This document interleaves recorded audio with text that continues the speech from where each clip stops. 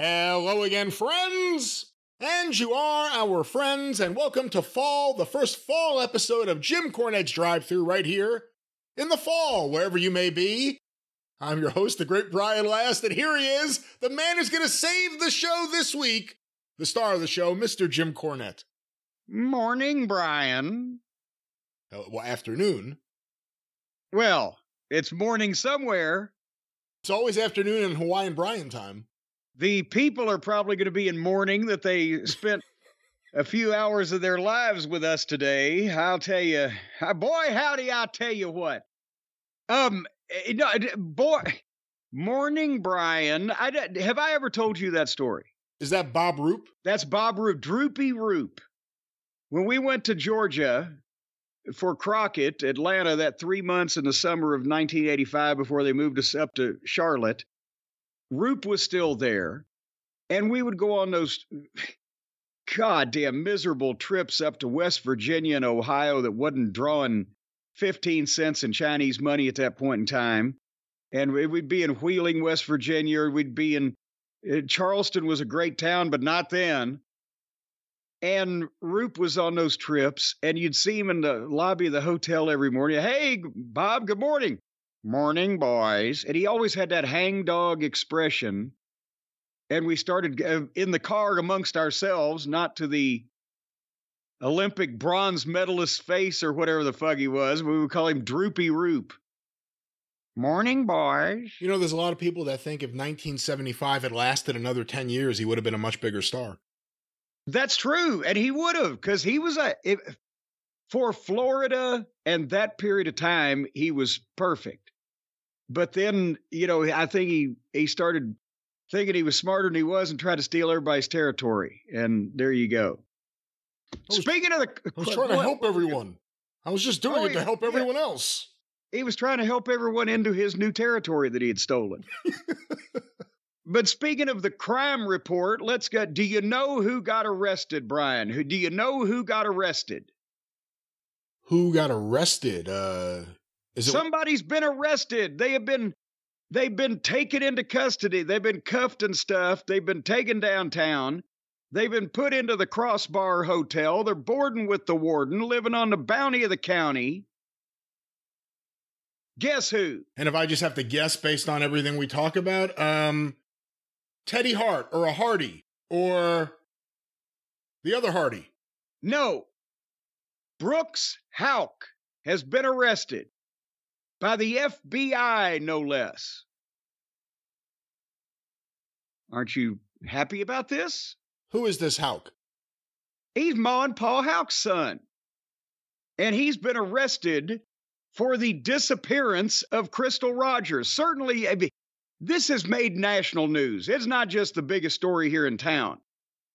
They had a live remote on the morning news this morning of one of the TV reporters in the car on the way to the courthouse, just saying, they arrested him. I'm in the car now. Stay tuned. That's big enough. Certainly, even the national news has protruded into the dullards up there in northern New Jersey. Yeah, we get a lot of national. All the news is being disseminated from up here next to the dullards of New Jersey. Most of us newscasters live here in the dullards of New Jersey. You can inseminate the news up there later on all you want, but anyway, no, Crystal Rogers disappeared off the face of the earth 8 years ago here in suburban Louisville, Kentucky. They found her car on the side of the road with all her shit in it. She's never been seen again. The prime suspect the whole time has been her boyfriend at the time, the last person to see her alive, Brooks Houck. And they have been trying to get this guy for 8 years. The FBI has been involved in it. They dug up this guy's backyard with steam shovels. Then they went and they dug up a driveway of a business owned by his parents. Then they dug up a whole goddamn place that was built by a construction company owned by his family. They have dug up half a goddamn Kentucky looking for clues. And then a couple weeks ago, they arrested a guy for conspiracy to commit murder that we've never heard this fucking guy's name before. And then all of a sudden, after the FBI and after the family's been on the goddamn news for years saying, he did it, we know he did it, they finally arrested him this morning. And he don't look happy. $10 million bond in Shepherdsville, Kentucky. They said, the people at the courthouse said, we've never heard of that amount of a bond before around here. This is fucking crazy. All right, so this is the happy talk portion of the show. Well, I'm telling you, a lot of people are happy about this around here. Are you happy? Well, yes. He's looked like a weasel since the first time I saw him on the news. Do you like it when weasels are the ones who get busted? Well, it depends on if it was Weasel Dooley, I wouldn't like that, you know, but if it's a deserving weasel who has weaseled their way into that weasel moniker dishonestly by being a real weasel, then those weasels ought to get fucking goozled. Other than Weasel Dooley. Goozle a weasel today. Other than Weasel Dooley, name one babyface weasel. There are none. Even if Bobby Heenan was a babyface to us, but to the people, he was still a weasel. But anyway, that's a crime rate. You know what else is going on? I'll tell you, here's some happy talk for you. You know what's back on television? No. Kitchen Nightmares. Oh, how can I miss you if I've never heard of you? No, come on. You weren't a faithful weekly watcher and taper and DVR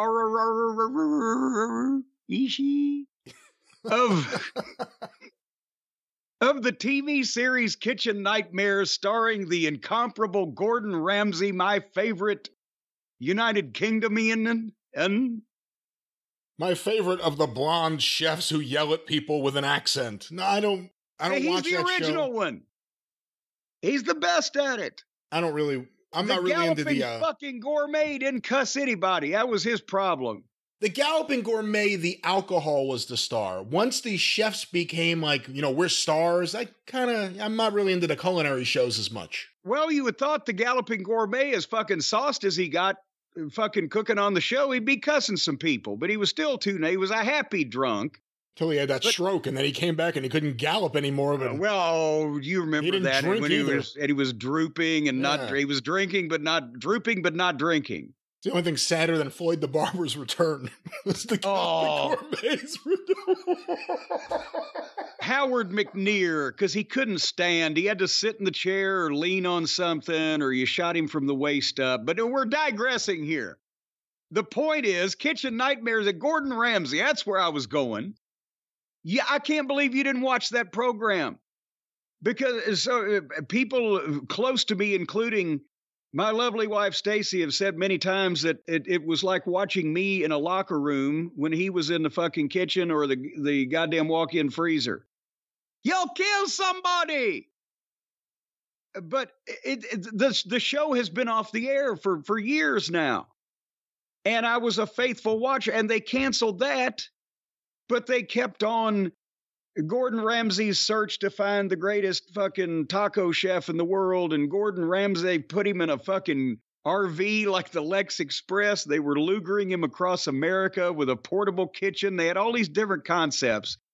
And boom, boom, boom, they're not just not hitting the bullseye. They're going all the way off the fucking target for me. I don't want to see budding great chefs trained. I don't want to see amateur chefs found. I don't want to see anything other than Gordon Ramsay in the goddamn kitchen of a restaurant telling these motherfuckers in no uncertain terms how to modify their behavior.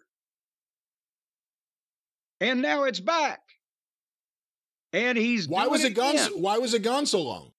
I don't know. He still had umpteen shows out in various incarnations, but he wasn't doing Kitchen Nightmare. He did the Cafe Hun in Baltimore in 2011.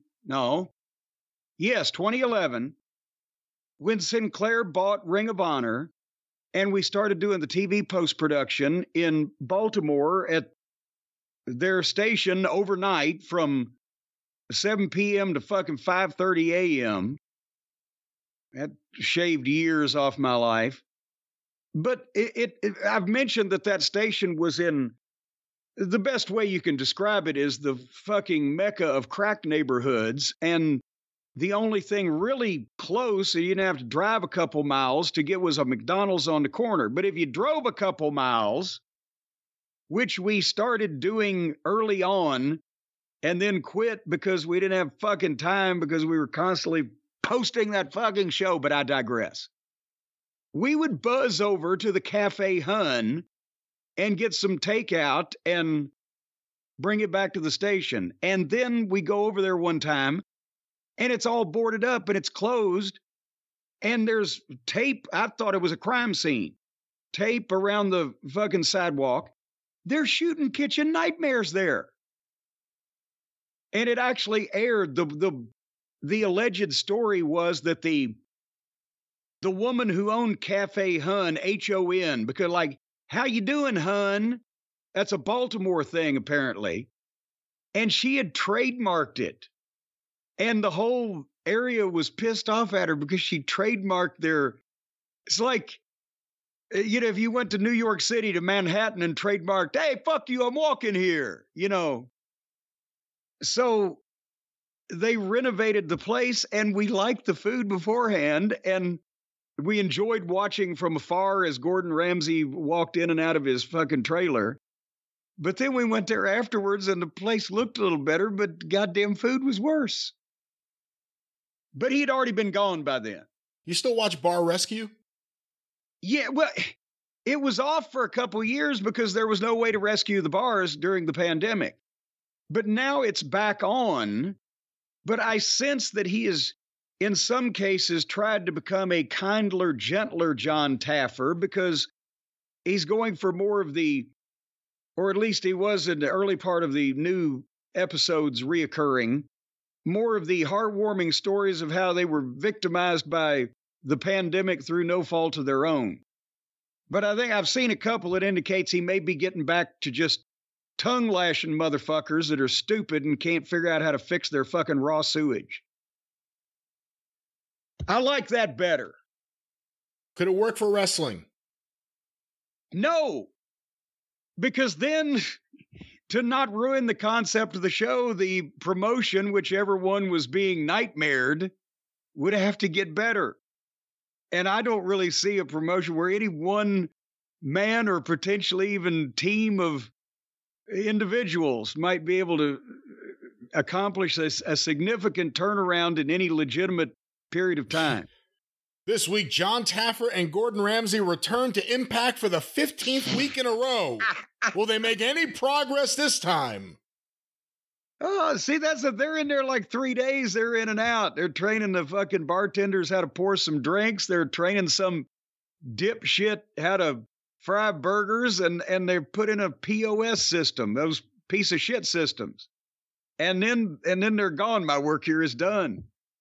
And then later on you see, well, their income rose 20%. Well, from zero, zilch, they were losing fucking money. That probably ain't hard, but you're still not turning a sow's ear into a fucking silk purse in the wrestling business in a week.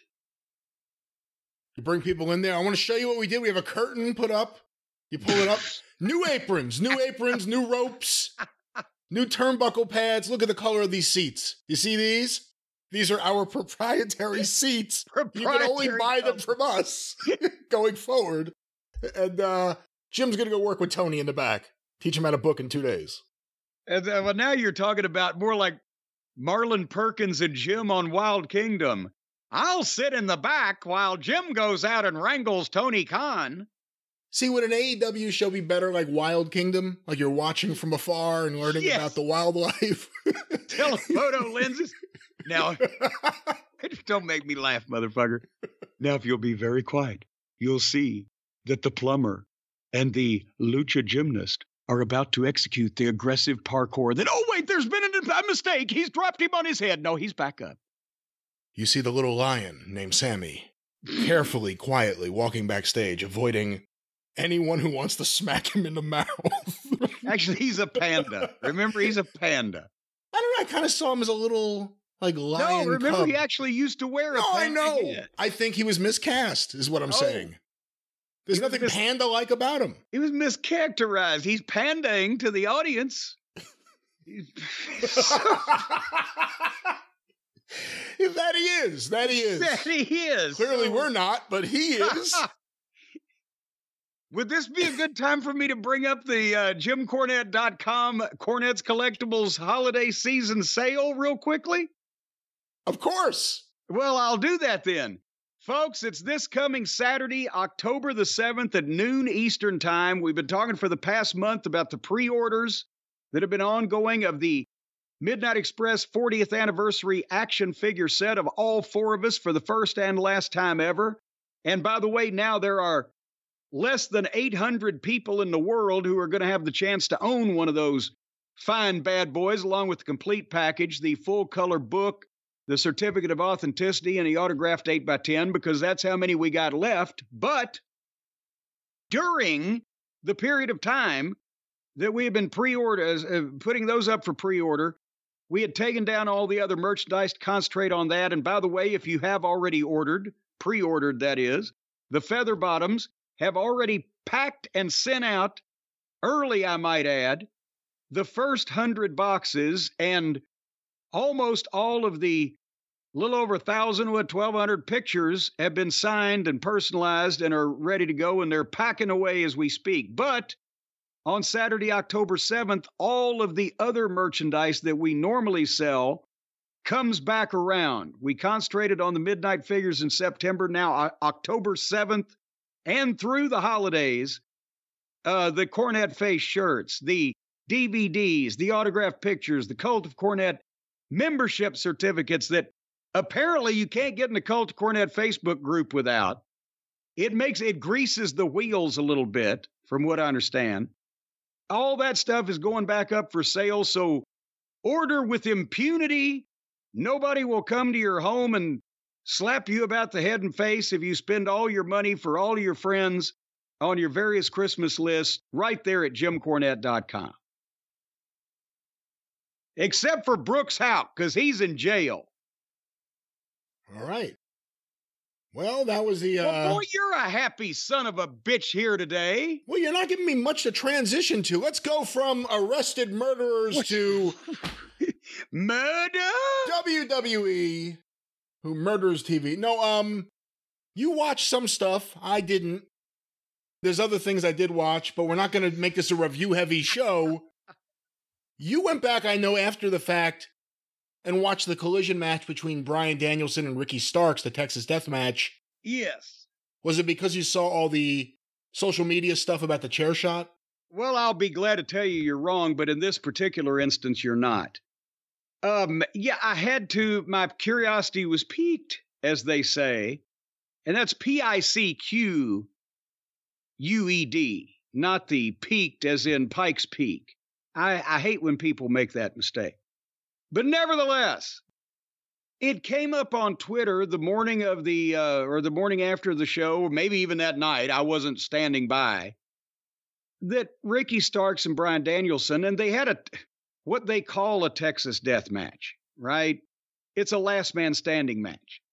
And because there's no multiple falls and blah, blah, blah, it's basically whoever gets knocked down and can't get up by a count of 10, which is a last man standing match. But Tony still thinks the name is cool, to the point where the announcer, even Kevin Kelly, they had to be feeding him this, making him say it. Well, Dory Funk Sr. established this. The name of the match, yes, but not this match.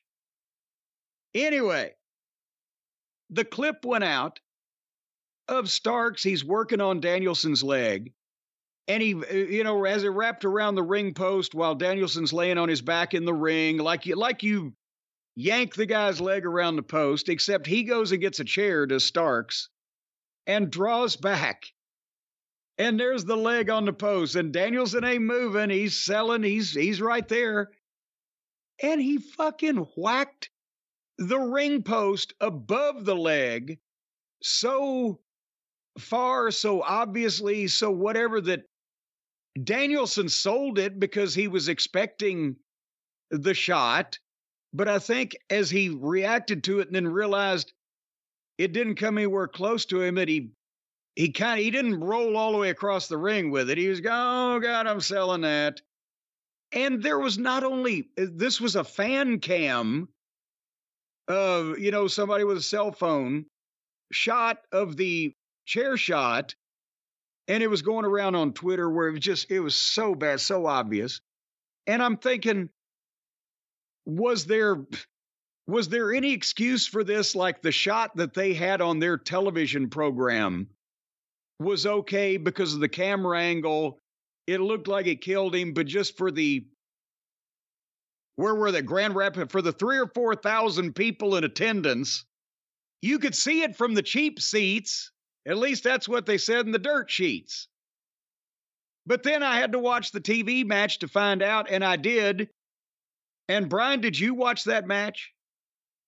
I had Collision on in the background live as it aired, but I didn't pay specific attention to it. Right. But I watched some of this match because of who was in it.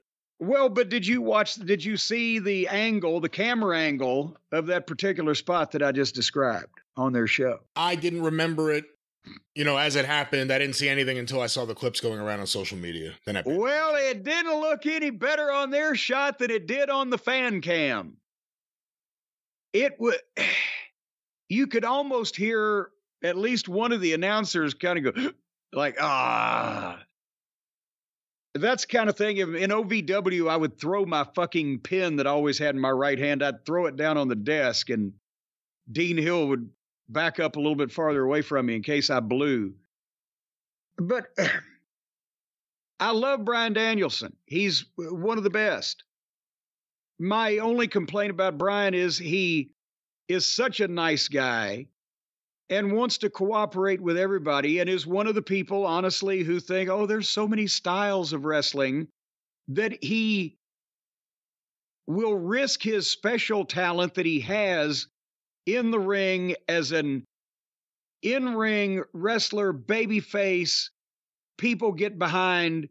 He has the fucking in-ring matches, not just the moves and the technical, but the psychology and the whole 9 yards.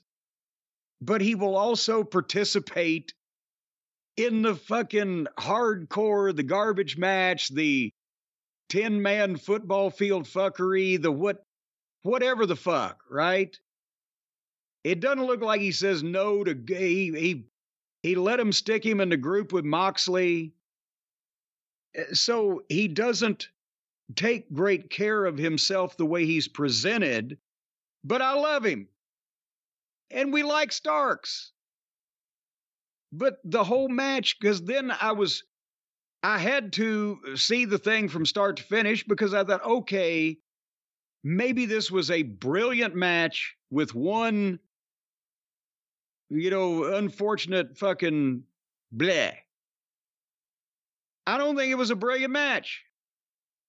I think the last 4 minutes that I was able to see were probably really good because that's when they actually got in the ring. And I understand they wanted to have a fight. They want a Texas death match is wild. It's a brawl. There's personal issues here. They brought Jim Ross in to do color. And so they jump-started it and got in a fight. But they go to the floor. They go over the rail into the arena in the crowd. And that's where the announcers were talking about Dory Sr. he made the name of the match famous. But they went into the stands. Then they went to the back of the arena. Then they went to a different part of the back of the arena.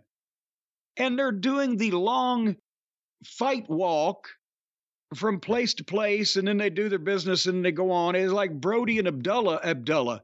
Brody and Abdullah did. Abdullah, yeah. Well, Brody and Abdullah did, but you saw that live. And you only saw it like probably once. You didn't see it every goddamn... Anyway, so when they get back to ringside, Starks throws Danielson over the railing into the front row of the other side where there's a bunch of indie guys there to catch him. And then here comes some security guys. And then as they're trying to pull Danielson out of the front row, Starks dives off the top rope onto all of them. And So I hit the fast forward button. I said, I'm going to see how long it takes them to get in the ring. And as soon as I hit the button, they went to break. That was their break spot. And believe it or not, in the picture-in-picture, they finally got back in the ring. But by the time they came back from the break, they were on the floor again. And now there's a whole nother set, and that's where the chair spot that we talked about came in. The fan cam obviously exposed it, and you could tell that the people in the building had seen it, and there wasn't like a big ooh. It was more like a muted And their camera angle wasn't any better because you could see through that one. But then it became a long thing where Starks is getting heat on Danielson with the chair. And then, choking him with it. And if you're standing there over a fucking guy with a chair in your hand, just beat him like Paul Bunyan until his brains are jelly, right? You don't have to think of different ways to do things with a fucking chair. And then he tried the Pillman on the ankle off the top rope, but by the time he got up there, Danielson was up and just starts belaboring him with the fucking chair. And again, maybe by this point, this would have been good if any of the first 5 or 8 minutes had been in the ring. But and Danielson made a comeback and got people up and then went for the knee, and then Starks nailed him with the fucking chair again. And as the heel nails the fucking babyface with the chair and he goes down, the fans start chanting, "We want tables." Wouldn't they at least be chanting, "We want an ambulance. We want a doctor. We want medical attention for Bryan Danielson, our hero." Not, "Now that you hit him with a chair, put him through a piece of furniture." It's not about the wrestler. It's about the fans. So then we have another break. And then we came back and I noted, well, they've got less than 5 minutes on the fucking air. And now Starks, apparently in the break, has had a logging chain wrapped around his fist. And he's trying to punch Danielson with it, but he dropped it and they started slapping each other. Which looked actually better than if you try to punch somebody with a logging chain wrapped around your fucking fist. Because not only are you going to kill them if it looks any good at all, but you're going to break your fucking knuckle. When did they go from the heel pulls a chain out of his tights, it's a dog choker chain, the people can see the links, it's shiny, you wrap it around, bam, hit the baby face, you're done, to it's got to be 10 feet long with links as big as goddamn tennis balls. So anyway, but at that point, Starks wrapped the chain around Danielson's neck and cranked it up and then let go of him so he could be counted, but he beat the count. So then Starks got the old over-the-shoulder hangman with the chain, and Danielson flipped out, but Starks went to spear him, but Danielson rolled through with the label lock and then got the chain and wrapped it around Starks. Starks fought out. They're on their knees. Starks has a chair. Danielson comes with the knee. Starks puts it up like he's going to hit him. Danielson hits the chair with the knee and drives it into Starks' face and busts him open hard way. And then my DVR froze up because the fucking time of the show was over. So what happened? I don't specifically remember. I thought Danielson won again, but now you're making me question that because you... No, I know he won, but I think he choked him out with... Yeah, I mean... But I wasn't really into it. It was too, I didn't like the first match. Everyone raved about it. You raved about it. What was it, a chain match? No, what was it? It was a strap match. No, yeah. Yes, the chain match was not. It was a strap match because of the Dragon, Ricky the Dragon. And that was the first match those two had ever had.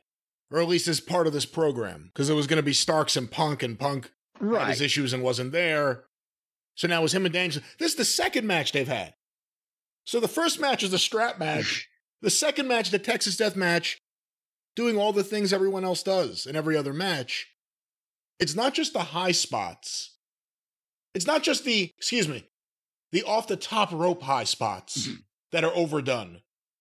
Everything that used to be a rarity is now done every episode and sometimes in every match, to the point where fans like me, it just doesn't register anymore. I'm going to say the same thing I said last time. I really didn't like this match. It just didn't do it for me. I'm agreeing with you on this one. Again, more of the same stuff, but when you've got a guy like Danielson who excels in the ring, what is the need to have him out in a fucking popcorn stand? What's the need in beating Starks twice? Starks is the one who needs to get over more, not Danielson. Well, I get maybe he choked it. Well, actually, after that chair to the head, because right when the DVR froze up, the announcer just said, "Oh, Starks is busted open," and he had just come into camera frame, and you see his spurt of blood going down the side of his head. I think he opened up his eyebrow. It may have been Starks said, like Moxley the other day, "Fuck it, just beat me. Don't hurt me anymore." Well, I don't think it was that. "Please, baby, don't hurt me. Don't hurt me no more." Now you're singing garbage songs? Now you're just going right to the crap? "Look at my blood. Baby, don't hurt me. Don't hurt me no more." Did you like this song when you used to go to the clubs? Well, all the time I was clubbing. It was a big thing. I could see that being a big thing in the 80s. The guy shows up looking like the nerd, you know? That was the era of the nerd.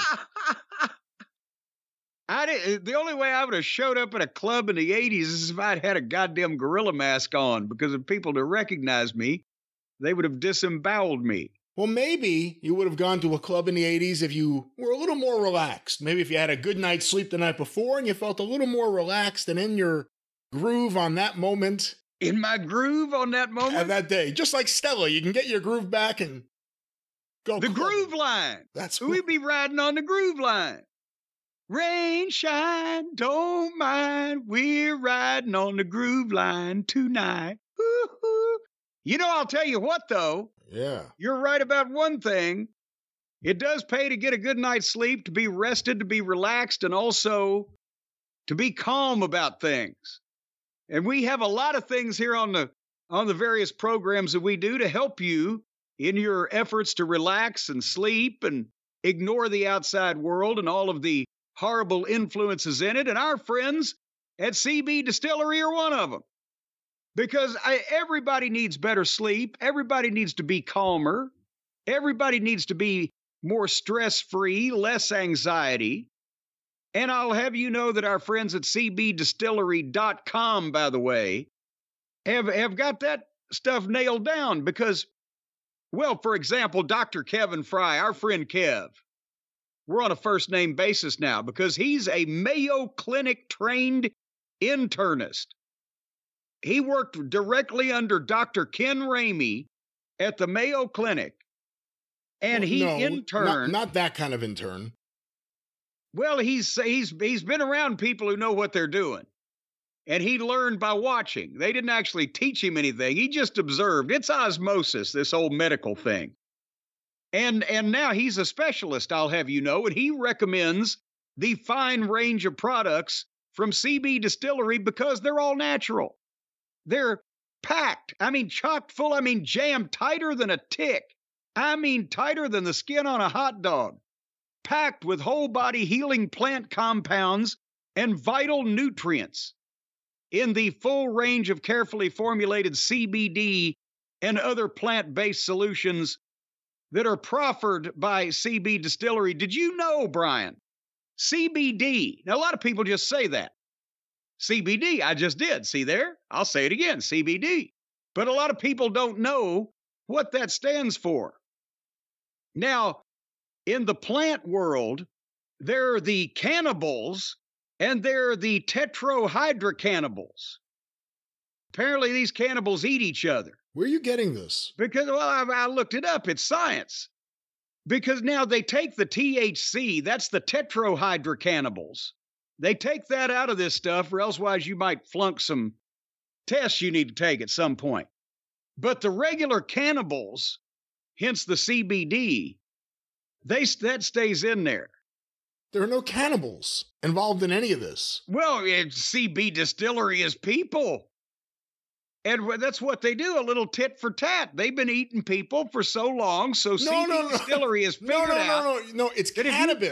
if you grind these son of a bitches up, and you put them in the grinder, when you turn it out and you put a little food coloring on these bastards, they don't taste too bad, and they'll help you relax. Cannibals. Yeah, see, someone saw another brick in the wall in theaters, and this is what happens. No, we're talking about cannabis, not cannibals. Oh, wait, cannabis, not cannibals? What did you say? The techno cannibals are coming at you? Cannibals, not I'm sitting here trying to figure out what you're talking about, and you just keep going. Well, I was doing the research, and I thought it was tetrahydrocannabal, but you're saying it's cannabis, not cannibal. Cannabis. Well, never mind. But folks, I'll tell you what, if you want better sleep, 90%, we've quoted this statistic of customers report better sleep with CBD. 81% say CBD helps with stress and anxiety. Just under that at 80% report less physical or less pain or physical pain. Or bless pain, whatever you said. Whatever. I'll start again if you want me to. 80% report less pain after physical activity, whether it's physical or mental pain, I don't know. They enjoy better focus and concentration, and 0.4% reported making love to Galactus after taking the fine products from CB Distillery. Ladies and gentlemen, that is a statistic not in our copy, for the record. It's still being researched because it's such a fine number. By who? Well, by the fucking international fucking fecal-philiacs over in Zurich.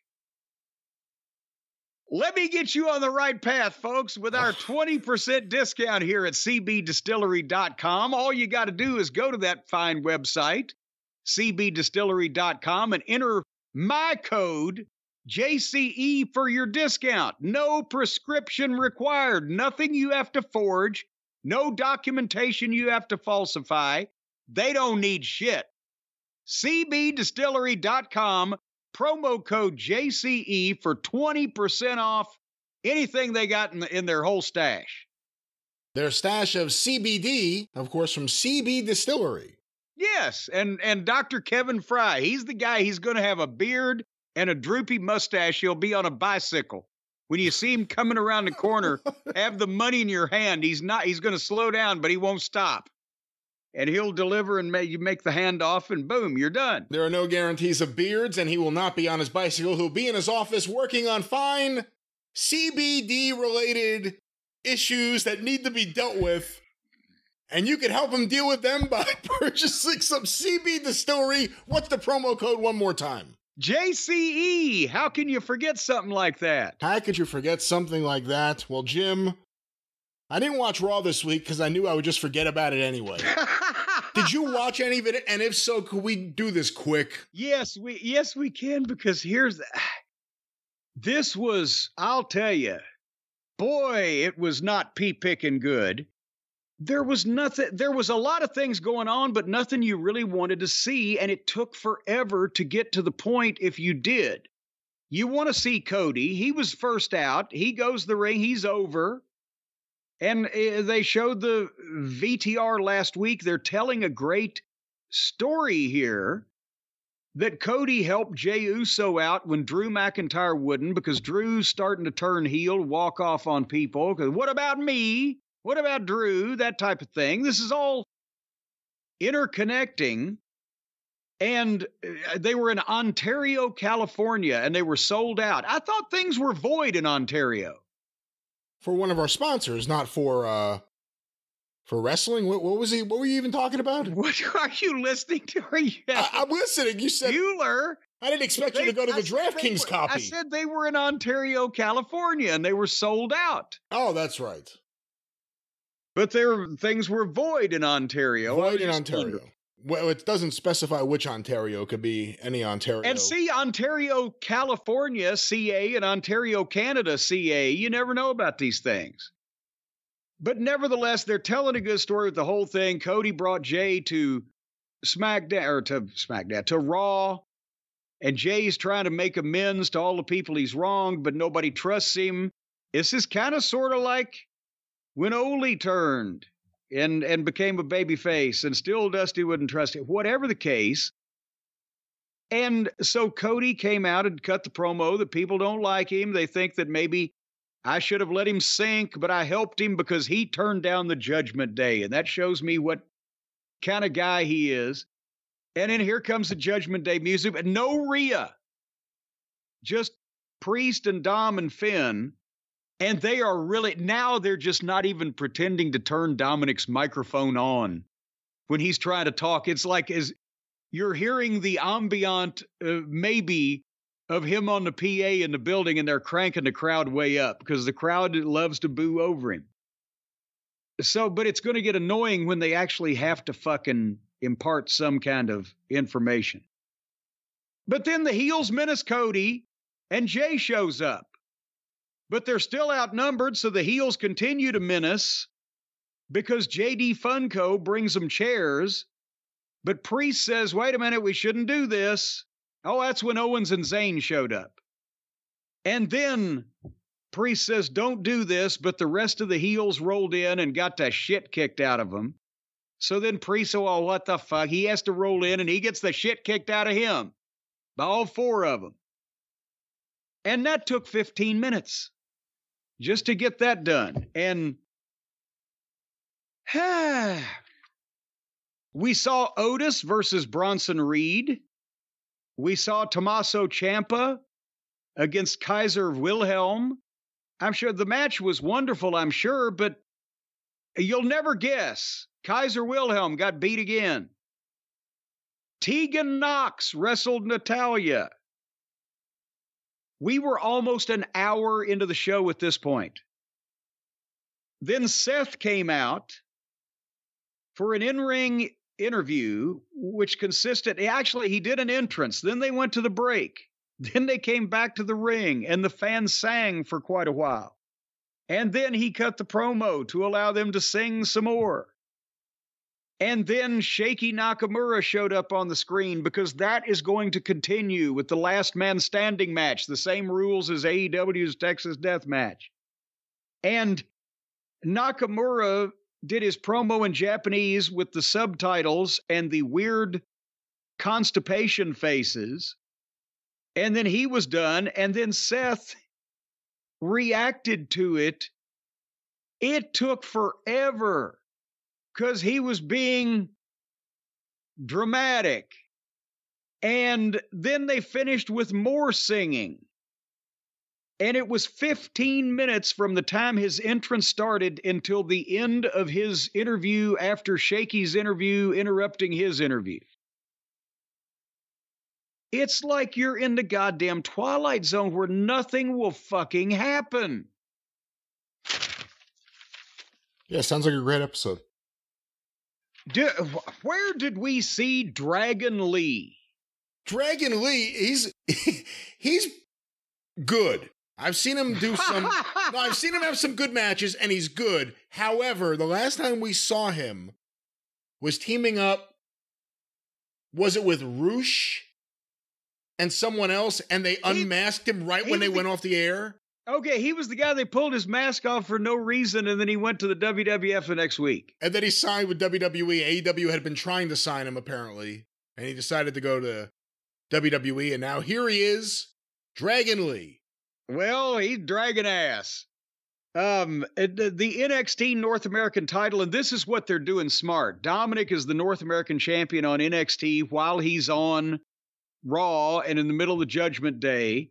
And they've had Becky Lynch has gone to NXT. They've had more crossover of the mainstream, main roster talent going in that direction and some more attention. And NXT is now over 800,000 viewers on most weeks here lately and got up to, a quarter of about 1 million or so here not long ago. So now, as I think we mentioned this on last week's show, they've started doing what, I don't know why they started doing earlier, and that's really integrating, people who need to be crossed over in this thing. However, Dominic defended his North American title against Dragon Lee, who was announced at 165 pounds. He's a stocky little fella, but the girl ring announcer is taller than he is, even in barefoot without her heels on.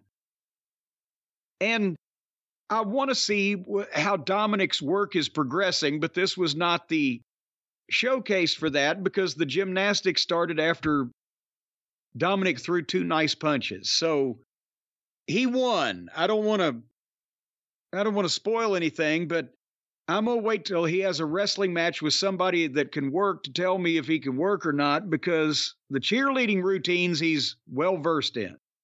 So you're not even going to give Dragon Lee a chance? Oh, good God. He's interchangeable with every other. There's a reason why Mil Mascaras made a fucking fortune in the United States. Not only because he was doing he had looked like a movie star, which he was, and had the great body and was doing the flying crossbody off the top rope, but it's because there weren't 18 other people on television wearing the same kind of mask with the same kind of body and the same kind of build doing the same kind of shit. You know, you brought up NXT. Did you see that they had, I thought you may have seen this because I saw it on Twitter. They did a vignette video for Brian Pillman Jr. I saw it on Twitter because obviously, we haven't watched NXT in a while, and I actually looked at last week's recap to see if I was missing anything, and I can't pronounce the names of the talent on the roster. And I can't imagine why anybody named them that. And it turns me off from what the fuck. But we might have to, if old Brian Jr. is around, we might have to check that out. But it was a brief tease from what I understand. Hey, let's see if they keep pumping this show up until they sell the rights to it. Did you, by the way, did you see the Nia Jax live interview with Michael Cole? Nia Jax, and no, I certainly, of all the things I didn't watch on this show, I didn't watch this the most. They actually had her come to the ring and do a live interview with Michael Cole, who I assume they put him in there because, when's the last time you ever saw Nia Jax do a fucking live interview? I don't remember. Right? I mean, well, I don't know. There's good reason for that. Her story is she's the most dangerous woman or dangerous human or dangerous person or whatever in the WWE, and she listed all the people that she had crushed and squashed for a shoot, apparently. And it was reciting a memorized, dissertation with, it was like Sable's talent and voice was transplanted into a refrigerator wrapped in pleather. The same Jesus monotone, the same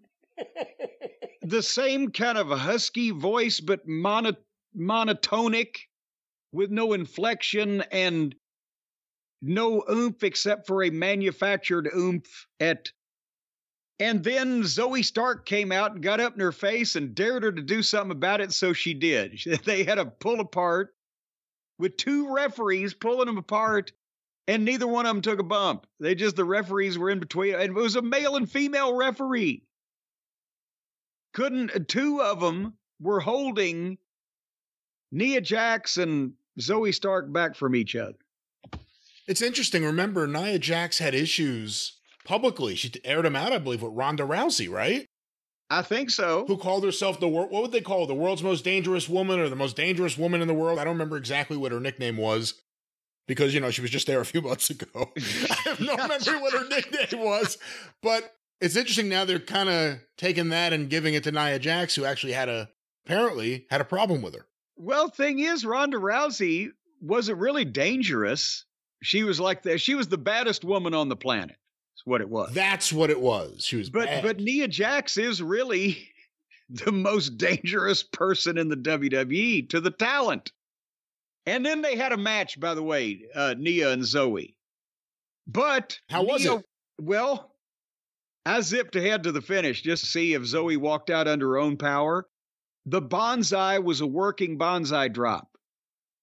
Feet flat on the mat, held the top rope, and then once the bounce had happened, then put weight on her. So somebody must have spoken to her in some fashion. What next time she wrestles, watch her match. Just because you talk so much about her, let's actually evaluate her in-ring work. Maybe she's really worked hard. I think I saw enough to possibly shoot that scenario down, but Any coincidence to the fact The Rock shows up right around the same time that she shows up again? Yeah. I don't know, would he go that far for one particular family member? Or is it just that they thought they got an idea? See, that's the thing. Would The Rock help someone if there wasn't a camera there to film him doing it? Well, you say tomato and I say tomato.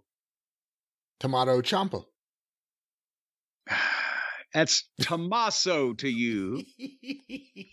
I just can't remember whether it's 2 M's and 1 S or 2 S's and 1 M or whatever it is. We never could spell his fucking name. That's right. What throws you off. I got used to it finally. It's 2 M's. But only 1 S. Are there any more S's on this show? I'd like to buy a vowel. So anyway, they had Miz TV. We were 2 hours into the show by this point. Miz TV with Drew McIntyre, and Miz asked the question, basically, why did Drew leave Jimmy to be beaten up by the Judgment Day? And then he talked for 5 minutes until Drew said, karma's a bitch. And then the New Day music played, and out came the New Day with a trombone, and I said, I'm done. They had a match, Drew and Kofi, but one of the Vikings came down and jumped on Woods and beat him up, and Kofi got distracted, and McIntyre beat him with a kick. And then the Viking got in and beat up Kofi too, and Drew walked off and let it happen. No good son of a bitch. And then we were ready for the main event. That was 2.5 hours, what I've just described, all that fucking... Okay, well, listen, there are a couple things there that were intriguing. I would have liked to have seen Dragon Lee versus Dominic, and I would have liked to have seen Nia Jax's promo and match, just for the perverse joy of whatever it could be. Yeah. Was the main event my biggest fear, one of the biggest reasons I don't watch Raw, which is it always feels like the same people having the same match every week for the main event? Kevin Owens and Sami Zayn against Damian Priest and Finn Balor. Well, at least it wasn't a trios match. And I'm sure the match was wonderful, but I was running low on time. But basically, Dominic interfered, and Priest hit Sammy with a big move and got a 2 count. And then Uso jumped up and grabbed Dominic and jumped on him. And here came JD Funko out, and he got on Jay, and then Cody saved Jay. And actually, Cody ran through the ring and dove out the other side and hit fucking old JD Funko and knocked him backwards over the desk, and he almost wiped out Michael Cole. I mean, it was like he was a fucking crotch hair away. And then they had a big schmoz on the floor, and JD hit Sammy with the title belt, and Priest pinned him. And then actually the last couple minutes, the faces came back out and had a big fucking brawl all around ringside, and you almost got a flash of an old Mid-South wrestling episode if you were drunk enough, but that was probably the best part of the show. That was that. All right, that was Raw, a quick Raw review. Did you see the other day JD McDonough on Twitter? No, was he naked or what? What are you talking about? What was he doing? He wasn't naked. I didn't know that's what you look for when you look for Well, no, I mean, you said, on did Twitter. You see him? He was out there on Twitter. I thought he had his fucking tallywhacker hanging out or something. Why would that be the first thing you think of? Did you see him on Twitter the other day? Oh, he must be nude. Well, normally if you say, did you see what somebody wrote on Twitter or somebody said on Twitter, but not, did you see this guy on Twitter? It was like he was just hanging out there for the world to see. Well, the other day he tweeted out a picture. It says his name, and it appears to be a photo of him with a Funko Pop head put on top of it. And he wrote, "Who made this? Confess," with a couple angry faces. And then someone, a listener, I presume, Ryan Cunningham, said, "You can definitely thank Jim Cornette for this. You were referred to as JD McFunko several times. Not sure who actually made the art, but full credit to Jim." Well, no, but actually, no. But now I don't want to steal somebody else's work, because wasn't it? Who was it? Was it Cena, or who was it that cut the promo saying your head looks like a Funko Pop or something? Was it Cody? We were maybe it was Cody. It was Cody. We were remarking on that. So I don't want to steal somebody else's work. Well, JD McDonough replied, Corny can call me whatever he wants. He's entertained me for years. Aww. Isn't that, bless his little heart. Well, at least he's got a good head on his shoulders. You see, this guy, I now support him. He's one of us. And you go out there and immediately go right back to the gutter. No, and I'd like to give him advice. Do neck bridges. That as you get older, the weight of your head could cause a sudden droop. All right. Well, we've had multiple conversations about droop here today on the show. That's drooping a first. Heads drooping. Heads will droop. How do you feel when you hear that a wrestler? I mean, we've seen, and there's a lot that people don't know publicly, just wrestlers get upset because they're fans of yours, and then you reject them publicly in a very vocal manner, and then all of a sudden they hate you, but they still love you. They're still fans of you. Well, here's the thing. If they're fans of mine, or fans of yours and mine, ours, yours, mine, and ours. Yours. Let's give you all the credit. All right, whatever the case, or the blame is, however it may be. And they still go out there and do stupid shit. Then why are they fans of mine if they like it when I tell other people they're doing stupid shit and they do the same shit? Now, if they're not doing the same shit, then we probably won't call them goofs unless, I mean, it's not JD's fault about his preternaturally large head. Will you stop? First of all, you're not even criticizing his work. You're just talking about his physical traits. No, I'm just talking about the state of his noggin, his large bucket fucking cranium. Will you stop? Jesus Christ. There's nothing he can do about that. So I'm not faulting him for it. I'm just mentioning it. It's not like I hate that son of a bitch because he's got that fucking head. It has to be referenced. It's like the 800-pound head in the room. But at the same point, what I'm saying is he looks in other ways like he's fucking 7 years old. And I'm, the little weasel that wants to be in the Judgment Day is starting to grow on me because at least Priest recognizes that he doesn't fit with the cool kids. But it's like, he's kind of a conniving. He's a cross between Eddie Haskell and Lumpy Rutherford. No, he's not. He's a conniver. He's the conniver that's trying to get in. You can see it in his eyes, but at the same point, old Lumpy never got invited to hang out with the fucking school jocks. You know who would have been a good Eddie Haskell? Jacques Rougeau. Oh my God, yes. When he was young, he probably was. But thank you, JD, for letting us entertain you for these many years. Well, that's very nice. And again, I think a lot of the listeners saw this and now makes you look at him in a different light. And obviously, he didn't take anything personal. And as a matter of fact, if you're looking at him in the dark, that would probably even be better because then his head blocks out the light, the whole sun coming at you. All right, well, for his sake, we'll move on to another topic to get you talking about someone else's body parts or whatever it may be. Jim, there's a lot of things happening in the world of wrestling. And you can't lay your hands on any one particular one, right? But can you now? I can. I have some audio here I pulled up, but we'll discuss it first. Yesterday, and actually let me pull up the email that I got from WWE. Oh, hey, are they bothering us again? They made a big deal out of this everywhere, so let's talk about it. I got an email yesterday, 10:31 a.m. WWE signs Jade Cargill to multi-year deal. Stamford, Connecticut, September 26, 2023. WWE, part of TKO Group Holdings, today announced it has signed Jade Cargill to a multi-year contract. Cargill, a standout performer who has earned accolades as an industry-renowned talent, will begin training today at the WWE Performance Center in Orlando. An industry-renowned talent. Who we need to retrain. She'll begin training today. That's how it ends. She's wrestled. Yeah, she's wrestled in one company in the industry. So industry-renowned. And now we're going to teach her how to wrestle. But you know what? Here's the thing. It's not... This is what you should do. They're making a big deal out of signing somebody right out of the gate.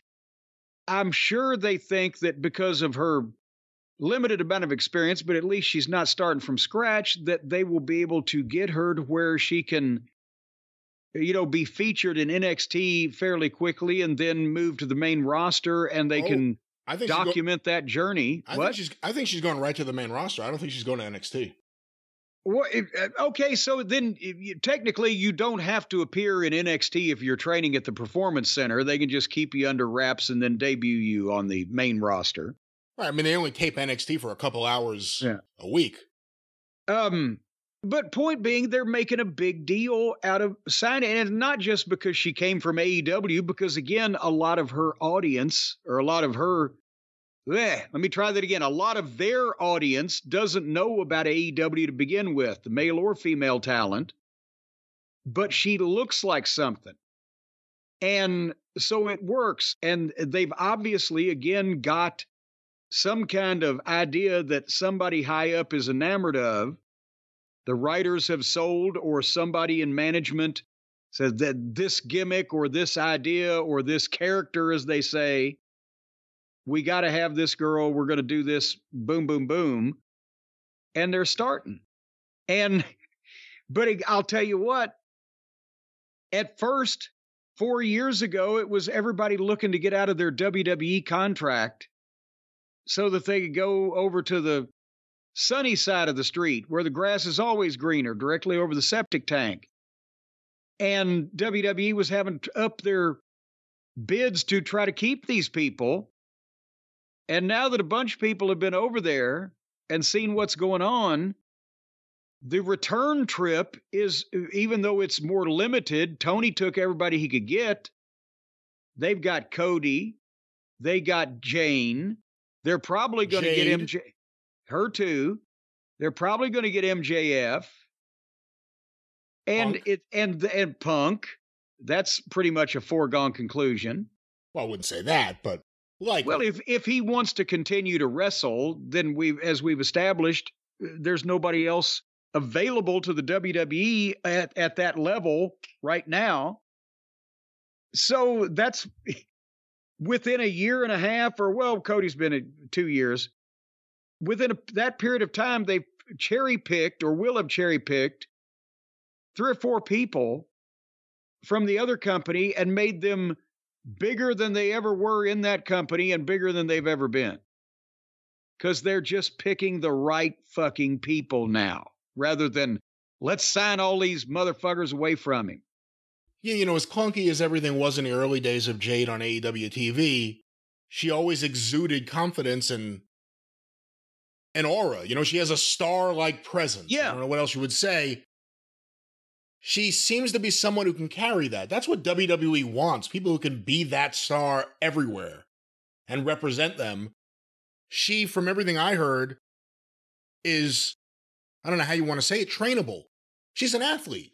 Coachable. Yeah, coachable's better way to say it. She works well with coaches. She's looking to improve.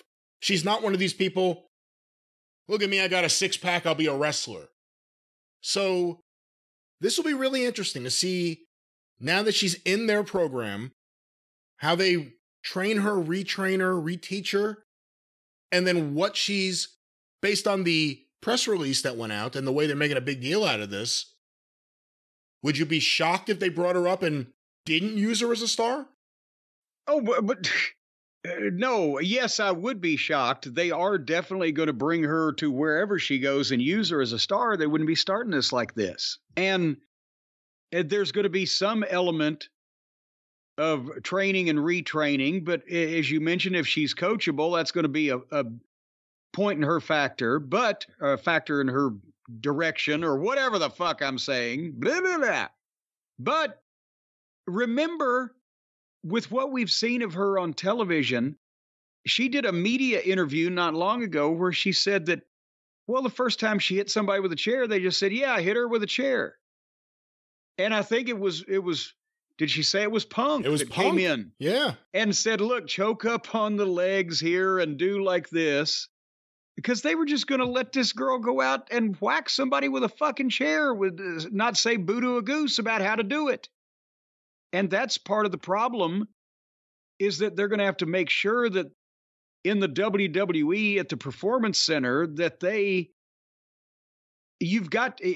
you wouldn't know that somebody that's been in wrestling featured at that level on national TV might not know how to do this thing or that thing until you ask and until it comes up. So they're probably going to have to get a feel for her and try to figure out what she's good at and what areas she has not been instructed in as well.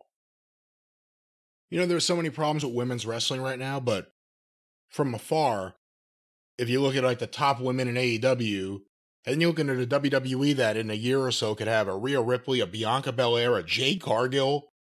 In terms of just look, you know, one group has women that look like they can kick your ass.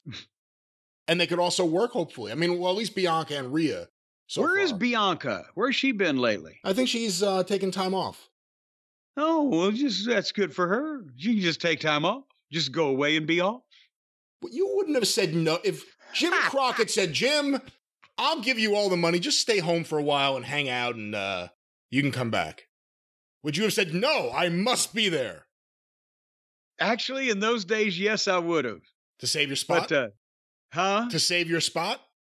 Well, yes, but also out of sight, out of mind. You know, if you're gone, you're gone. No, I mean, how can I miss you if you won't go away, though? We hadn't got to that part yet. But no, I'm just kidding. Poor Bianca. She can take time off if she wants to. We'll be waiting when she gets back. I have some audio I want to play you in a moment of Jade talking on ESPN about all this. But one last thing, and I kind of brought this up the other day. When you look at how things are now and the big deal WWE's making out of signing someone, they're not even naming, obviously, where she used to work. So if you don't know, you don't know. How big of a mistake is it for Tony to take someone, immediately build her up on TV, and at the end of the day, what did he get out of it? Like, she lost at the pay-per-view, then she lost the second match on Rampage, and then she was never seen ever again on that show. Is that the correct way to get, I hate to say like get something out of, you know what I mean? Get something out of the push you're giving someone. Well, that's exactly what it is. It's a transactional piece of business. If you take an individual and train them and feature them on your television and push them and give them wins over all of these other members of the talent roster, Jane got something out of it. She got put over as a star and a personality and etc. And in return, what the promoter is supposed to get out of it is that this will lead to increased attendance or bigger buy rates or merchandise or just people watching television.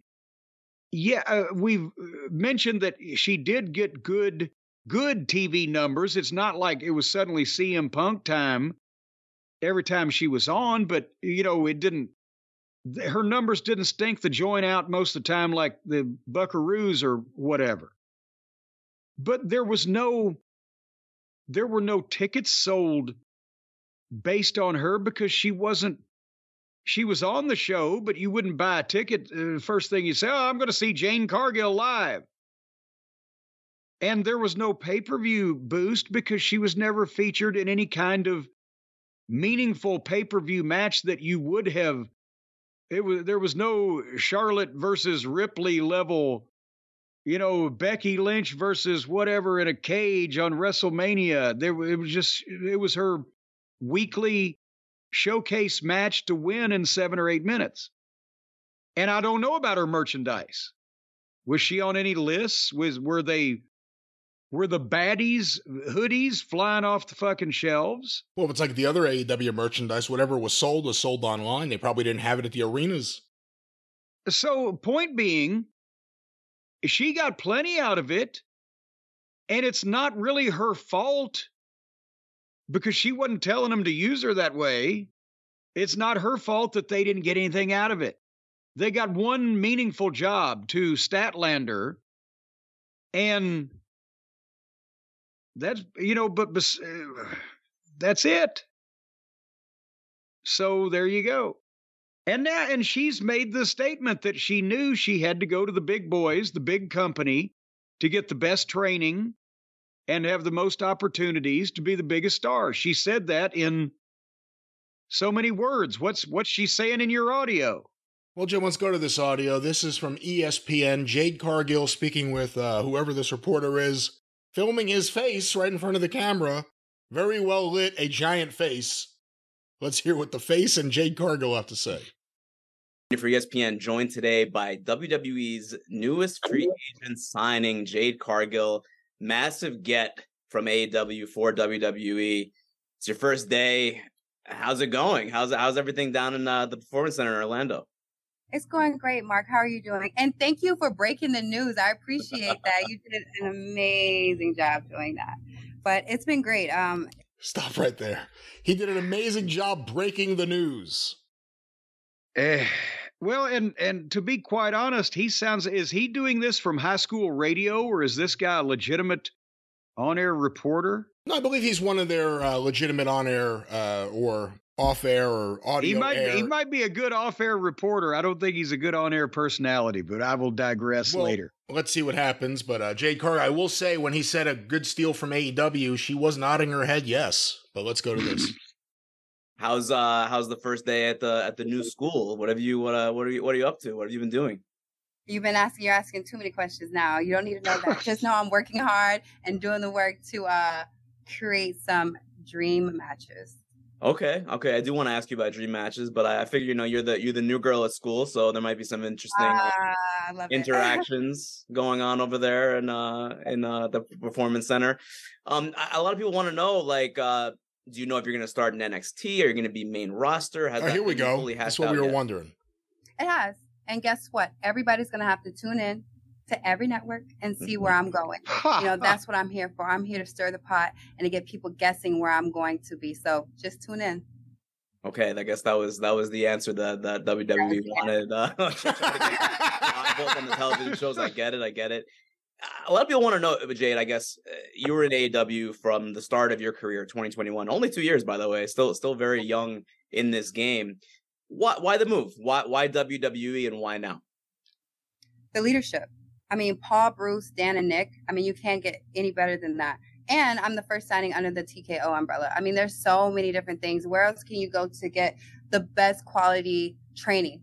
Nowhere else. The PC here is one of one. There's nothing else like it. The machine is behind you.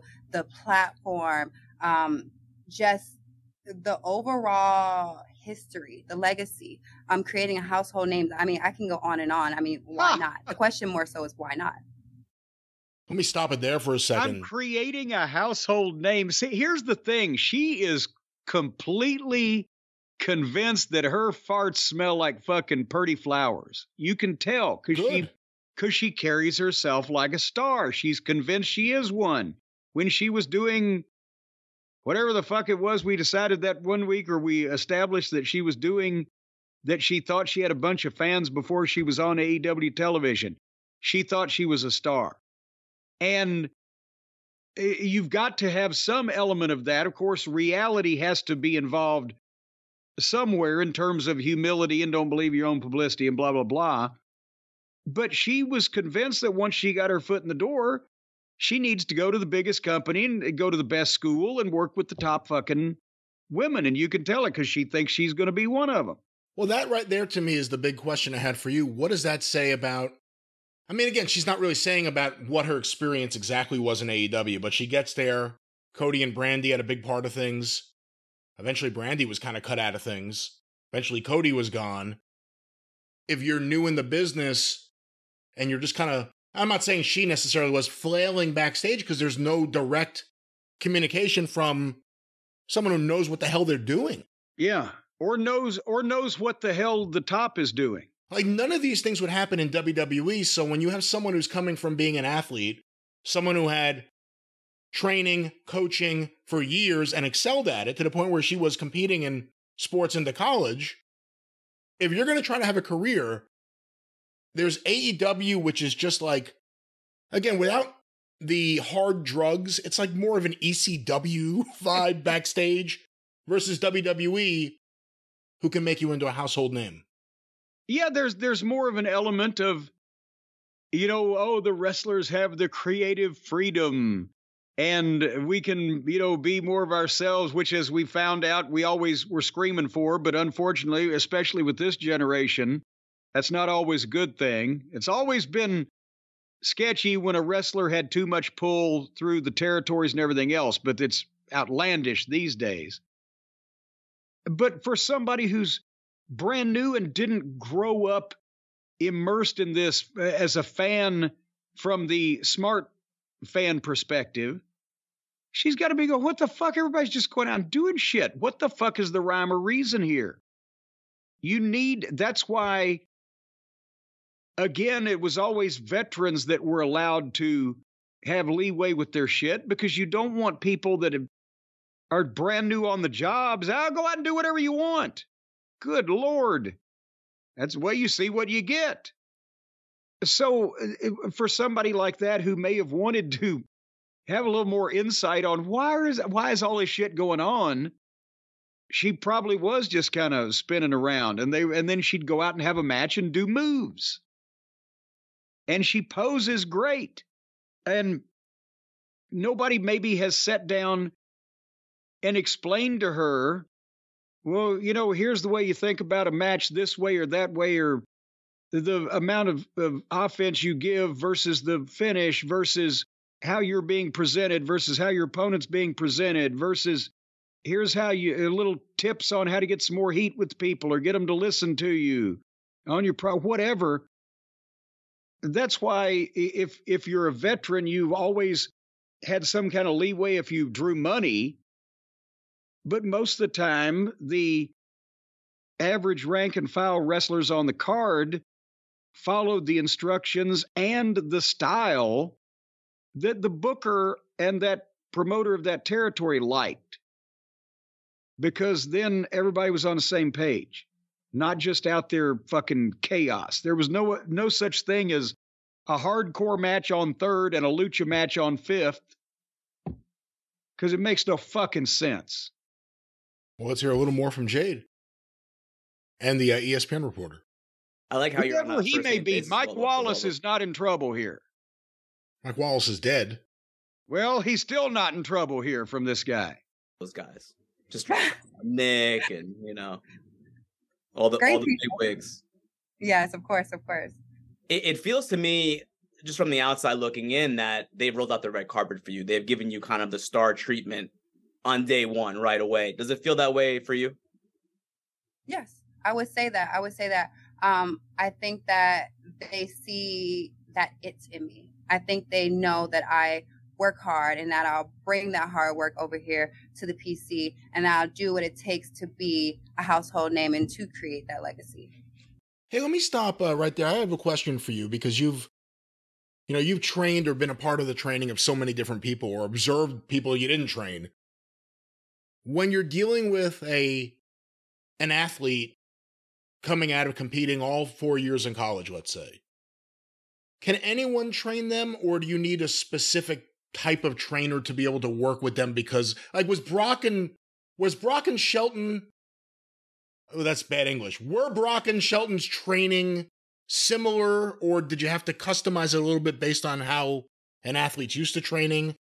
Is my question making any sense at all? Yes. Well, because there wasn't even anything customized specifically for Brock and for college athletes versus other type of athletes other type of trainees, other than those guys were generally already in better cardio shape, unless there had been some layoff of a long period of time when they were competing.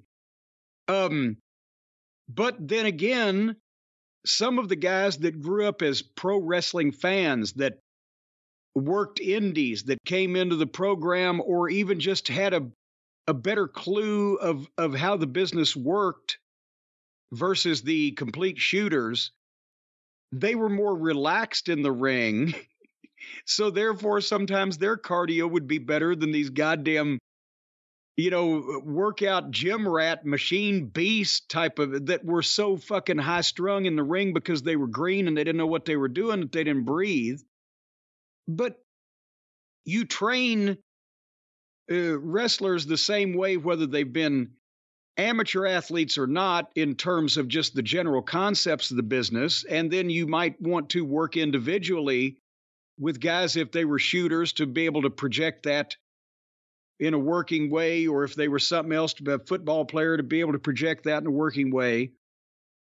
And I think a lot of it also is the individual student. It's not that Brock was not used to being coached all of his life. It's that he wasn't as natural a pro wrestler in any way, shape, or form as Shelton Benjamin was. He both wasn't as flashy a personality. He'd sit there, bump on a log on the bench. And he wasn't as much of a fan of the business as Shelton had been growing up in South Carolina, watching it as a kid. So not only didn't he know how to do this shit and how to come up with his snazzy shit that he wanted to do, but he wasn't real motivated because it wasn't fun to him. It was a fucking job.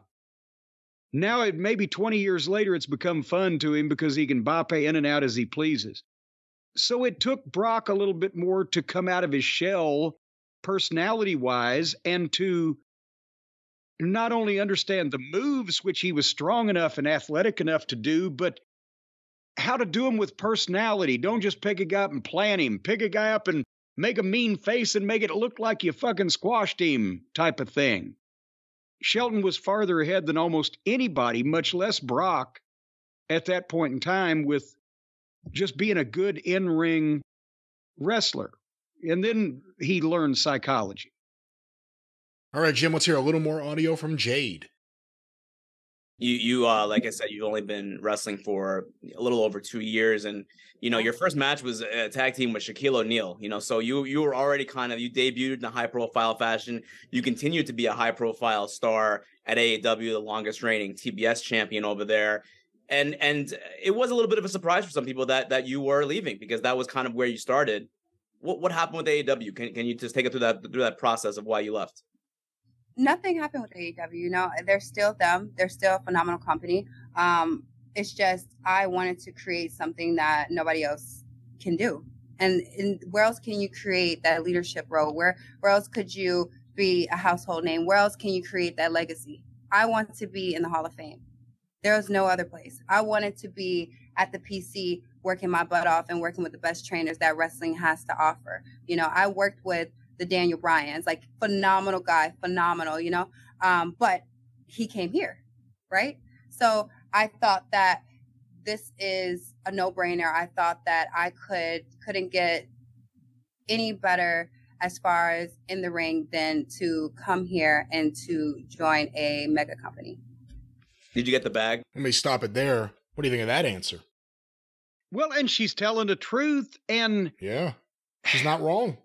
And she's not wrong, but here is what, if she was my talent that I just signed, and she's doing these media interviews, I know she's being legitimate, she's being real, she's telling the truth, but the way that I would want, and the way that I have a premonition they're going to use her is some type of really elite level athlete, some type of gimmick that just realizes she is just a physical piece of perfection or whatever. A female Alexander Karelin, the Experiment, right? The Russian. Whatever the case, I would have her even now. Not putting the company down, but grouping herself with the company in terms of, instead of saying, I'm going to work my butt off and I want them the best trainers to teach me, coming at it from the direction of, I'm the best. I'm the best female athlete on the planet in any sport. And that's why I wanted to go to the biggest pro wrestling company on the planet, or biggest, whatever they call it. I want the best performance center, the best trainers, because I'm the best athlete that they've ever worked with. They'll need a team of specialists to keep up with me, to make sure that my incredible genetics are finely tuned at all times. I'm going to have an entire team at my disposal. And yes, AEW is a great company, and I learned a lot there, and thank you. But I'm moving on now to stadiums and fucking WrestleManias and pay-per-views and leaving a legacy and a Hall of Fame, because I'm that good. Be an obnoxious, arrogant bitch, because probably your gimmick will probably, reflect something like that. With the way that she looks, it's so striking. Be aloof, be the total package, be Lex Luger, but be able to have meaning to it and kind of connect with the people better than poor Lex did at some points. You see what I'm saying? Instead of just saying, oh, I hope they'll teach me and I want to learn, I'm going to work. She shouldn't have to say, I'm going to work my butt off, because she should already be saying everybody else is going to have to work their butt off and step their game up just to be able to compete with me and not get embarrassed. Well, the problem is you're not wrong, obviously, and you're the promoter and the booker, so you know what you want the star to do. But in this WWE system, would she piss off other talent or even Paul, Bruce, Nick, and Dan, or whatever? They should be telling her to say that, is what I'm saying. Not the talent, Paul and Bruce and Tom and Carol and Ted and Alice, or whoever the fuck she mentioned. Whatever, the talent can get mad or get glad if somebody's cutting a promo in public saying, I'm the best, I'm better than all these other fucking people in the wrestling business, and you get mad at them for that. You need to find another line of fucking work. If they're specifically saying, well, I'm better than fucking old Josephus over there, I'll tell you that, because he's the shits. Well, now you might have a fucking gripe. But if this, highly recruited, just signed future superstar is saying, that's right, I am better than every other woman athlete on the planet, that's part of the fucking gimmick, and she looks like it might be true. It's not like that poor old Sky Blue is coming out and saying, I'm the most elite level athlete on the planet. That probably wouldn't fly. And again, this is Jade talking to ESPN. Let's go back to this. You can, just between us, did you get the bag, Jade? You can tell me. I am the bag. I am the bag. What? Did he just call her a bag? He said, did you get the bag? And she said, I am the bag. Well, you old bag. What is that some slang the kids use these days? Well, in WWE, it's a change. It's family friendly, so she can't be that bitch show anymore. Now she's that bag show. Let's go back to Jade at ESPN. One of your mentors, Cody Rhodes from the Nightmare Factory. I know that you trained with him a little bit, and you went to his school down in Georgia. He signed with WWE last year from AEW. How much of a factor, of Cody already being there helped you? Good question. Top 3 reasons, and was top 2. Cody is a phenomenal wrestler. He's a phenomenal father. He's very honest, even when he has to get brutal with it.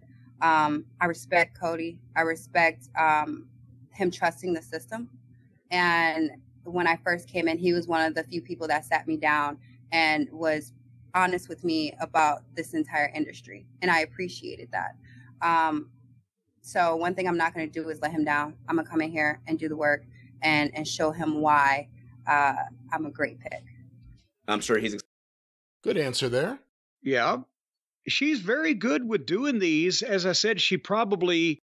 and probably will grow into it, needs more of her, I hate to say the word character again, but her public persona in these things rather than being so humble. She needs to be a little bit more stuck up. Can you imagine if Steve Austin, during the height of the Attitude Era, had done an interview with anybody in the media where he said, boy, I really want to get in there and work as hard as I can to prove myself. It's not the... I hear you. And again, she's talking to ESPN, not, the Wrestling Observer or something. Well, but it's, you know what? She's got a chance now in front of the most wide audience that she's ever been in front of to make first impression and mold their image of who she is and what she does. What she just said about Cody was very interesting, because I think that's exactly that. In a very oversimplified way, is a good example of the problems that Cody eventually ran into in AEW. Because that's who Cody was. For good or for bad, he wanted to work with talent like that. She appreciates that to this day. She'll probably never forget that. AEW now, there isn't a Cody Rhodes there. Punk was a Cody Rhodes in a very different fashion. A different delivery, but the same kind of function. Here, I'm one of the main event guys, and also I've had a ton of experience, and here is some tidbits of wisdom you ought to know. I know it's crazy here. Let me be the one to sit down and help you. Let's go back to this. Excited to have you on board. Yes. So you mentioned dream matches. Yes. Give me some names. Do you have like a list? Remember when Cody left as a free agent? I'm not sure if you were following, and he had like a list of all the people that he wanted to face. Do you have a WWE list of all of your dream matches? To be honest, it's everyone. You know, these women are the top women wrestlers in the world. You know, that's why I came here. Iron sharpens iron. I would have never came here if I didn't think that I was going to be better. I'm here to get better. I'm here to create those moments that's going to have people wanting to come back, wanting to bring their friends. I think everybody is a dream match because you've never seen me with these women ever before. So everybody's going to be invested. I agree with you. She shouldn't be saying all of this in public, but she's very smart. Oh, yeah. She's putting the whole roster over that she's going to be working with as the best in the world. But at the same time, I think she ought to say, and bye, Cracky. First thing I'm going to do is wipe out Rhea Ripley. Get that thing going. Go ahead. This goes a little longer, so I don't know how much longer we want to listen to Jade, so I'm going to call it there unless you want to hear more. Well, no, that's okay. I think we've got the gist of the conversation. But no, yeah, she's going to be big there because if she's coachable, they can do wonders with her, and she's already acceptable. And she's got a great look. And I'm going to be excited to see what happens when she gets some instruction in how to actually think about the business rather than, whatever she's been doing over there at Romper Room with just going out and having matches and perfecting all the moves. Well, Jim, after the busy day that Jade Cargill had yesterday, she was in everyone's news feed. I'm sure she needed a good night's sleep. But Brian, you don't want to be on a news feed. You want to be on a snooze feed. You want to get a good night's sleep. We've been talking about this the whole program. Folks, if you listen to us, we're going to tell you how to get rest and relaxation, how to feel better, how to have less anxiety and problems because you're going to sleep 22 hours a day. And our friends at Helix Sleep are going to make it a pleasure to do so. Did you know, Brian, that Helix Sleep offers 20 unique mattresses, the award-winning Luxe Collection, the newly released Helix Elite Collection, the big and tall mattress? Boy, you ought to see that goddamn thing. It's about 12 feet tall. Even the kids' mattress. It's for big and tall people, it's not an especially Well, you don't larger... think a 12-foot tall motherfucker is big and tall? Well, there are no 12-foot people out there walking around. Well, but if there are and you're in the sound of our voice, Helix will fix you up because they got all kinds of mattresses. And if you go to helixsleep.com and take their quiz, then you will find the perfect mattress in under 2 minutes. That's, boom, how long it takes, unless you're a slow thinker. If you're a little bit slow, it might take 3 minutes. But once you pick that mattress, it's shipped straight to your door free of charge because, folks, again, you don't want to be going out and laying on these mattresses that every jackleg in town has rolled over on. You don't know whether they're drooling or leaking. There could be pus involved. You don't want to go to a mattress store. You want the brand new one in the box that comes to life right in front of you so you can check it for stains. And here's another thing. Brian, did you know that besides the fact that these mattress models are designed for specific sleep positions and feel preferences, if you prefer being felt up at night, these mattresses are for you. But also, ladies and gentlemen, the memory foam layers, the optimal pressure relief, the more responsive foam, and it all comes down to the incredible all-American team that they have. They got their own manufacturing facility for these fine quality mattresses, like sleeping on a cloud. And they've got a team of experts. I thought there was 4 people on the team, but Brian, you say there's more. But they also are all American-made ingredients, for heaven's sake. The fabric is specially ether-soaked with American ether. So if you lay down on this thing, you're going to sleep like 5 to 7 seconds. As a matter of fact, if you lay on your face, on your stomach, it's quicker. None of this is true. None of this is true. Take a big snort, and you're out. This is from the perverse mind of Jim Cornette. None of this is true, ladies and gentlemen. None of this is in the copy. Are you? And none of this is anything you have to worry about when you get one of the fantastic Helix Sleep mattresses. As you said, they come to life right in front of you. You open it up. Yes. Woo, right in front of the whole family. You get to watch this show. And then take a big whiff of it, and you'll come to right death, right down on time. You'll sleep. You will be alive. Stop that. You'll sleep. Have you ever heard the people say, I slept like I was dead last night? I was dead asleep. It's a colloquialism. It's a figure of speech. But you'll drop over and fucking saw logs as soon as your head hits the Helix Sleep mattress. You'll become a lumberjack in your nocturnal hours. And you don't want to take my word for it. Who would doubt me? But Helix Sleep has over 12,000 five-star reviews. And besides that, by supporting Helix, they also support the first responders, the military, the teachers, the students, the garbage men, the dog catchers, all the people out there making your lives a living hell. They're supporting them, folks. And don't forget about the little ones, those kids' mattresses. If I could only say what I'd like to say about those, but Brian won't let me.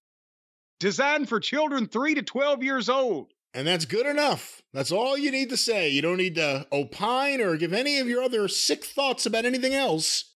These are wonderful mattresses for kids. And of course, wonderful mattresses for the whole family. Well, what you need to do then is you need to go right now to helixsleep.com/JCE because they're offering 20% off all the mattress orders and 2 free pillows for our listeners right here. Well, my listeners. I don't know about yours, Brian.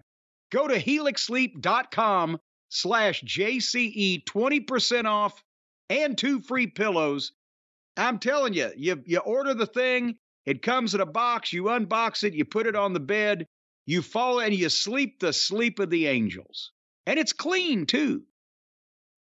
That's right. Once again, guaranteed clean mattresses that'll make you have a good night's sleep, possibly the sleep of the angels in a heavenly sort of bouncing on the clouds before you wake up once again for another wonderful day. Another wonderful day. Yeah. With Helix Sleep. But you're saying they've discontinued the ether-soaked material that helps drift you off to sleep. I think that may have been something custom made by a third party for you, maybe as a present or something. It was the Ether Bunny. Isn't that you? Well, see, now don't confuse. Are you incriminating yourself in a very David Lynch kind of way? Yes, I put myself out with Ether. It was hard to keep the rag on my face as I started drifting off. Well, in a non-ether way. While all the listeners are drifting off, transition us. Well, once again, the promo code in a non-ethered way, everyone will drift off for a good night's sleep with Helix Sleep. What's the promo code, Jim? Oh, well, that's JCE. Well, thank you so much for that. Yeah. And once again, You're Helix welcome. Sleep, very popular here in this house. We have a few of their mattresses, and I love my all-form couch in the library. Well, there's a lot of things popular in your house. I don't know. You don't know, but let's talk about things you also don't know. Jim, Tony Khan is on the loose again. I know him. Tony Khan recently had a media call answering questions in advance of this weekend's Wrestle Dream event in Seattle. Oh, that's right. The week before the pay-per-view, he roams the countryside and people spot him in the wild. I had Jace Nakarado, better known as Jay Sharknado, go through this audio to see if there was anything worth talking about. And please give me the answer of no. Well, there's some stuff here that he put in bold. I think that means... Are we going to listen to the voice of Tony Khan? Well, unlike in the past where we just played it all the way through, I think I'm just going to try to pick it up at several moments to find the big moments. Boy, there you good luck. And after you finish finding the big moments in Tony Khan's speech, start looking for Amelia Earhart and Judge Crater. All right, well, hold on. Let's look for Miss Earhart here. Let's just go to around 5.5 minutes in, if this indeed works. Thanks, guys. And here we go. The last 3 pay-per-views we've done, Forbidden Door, followed by All In and All Out. I think this is the best run of 3 pay-per-views we've ever done. Then Grand Slam is one of our top events of the year. That was a huge success. I'm sure pretty much, hopefully, all of you on the call received the press release from Warner Brothers Discovery. If you didn't, let us know, and we'll try to get you on the chain for those going forward. But Warner Brothers Discovery sent out a great press release last night touting the success of AEW Dynamite Grand Slam, which was the biggest broadcast of the year. And really, really great thing there. And that's another big major event. And just feels like we're on a great run. So it's a great time to add events. And in this case, in the form of pay-per-views. I am very open to putting AEW events on a streaming platform. I think it would be a great thing. I think we're frankly close enough to the end of our media obligations here and our current deal where that sounds like. By the way, he's been talking about. I have no idea what the question was. But here's the thing: if anybody has some spare time, like a month or two, next time he does one of these calls, count the number of times he says "great." Just the word "great." That's a drinking game right there. Here's what I'd like to know, and I actually don't know the answer, obviously. How many times on previous media calls or media scrums has he said we're on a great run? Because he just said it again. We're on the best run we've ever been on. They've never been on a bad run. Well, that's the question. It's never a bad run. It's always a good run. There's never traffic. It's never too hot outside or too cold. It never snows. It never rains. He must be running in Southern California. It's always a great run. Nothing ever happens on those runs. All right, let's go like a minute ahead and see if he says anything. Sales. And now with Wrestle Dream, I really think this is a chance to add another new event to the calendar.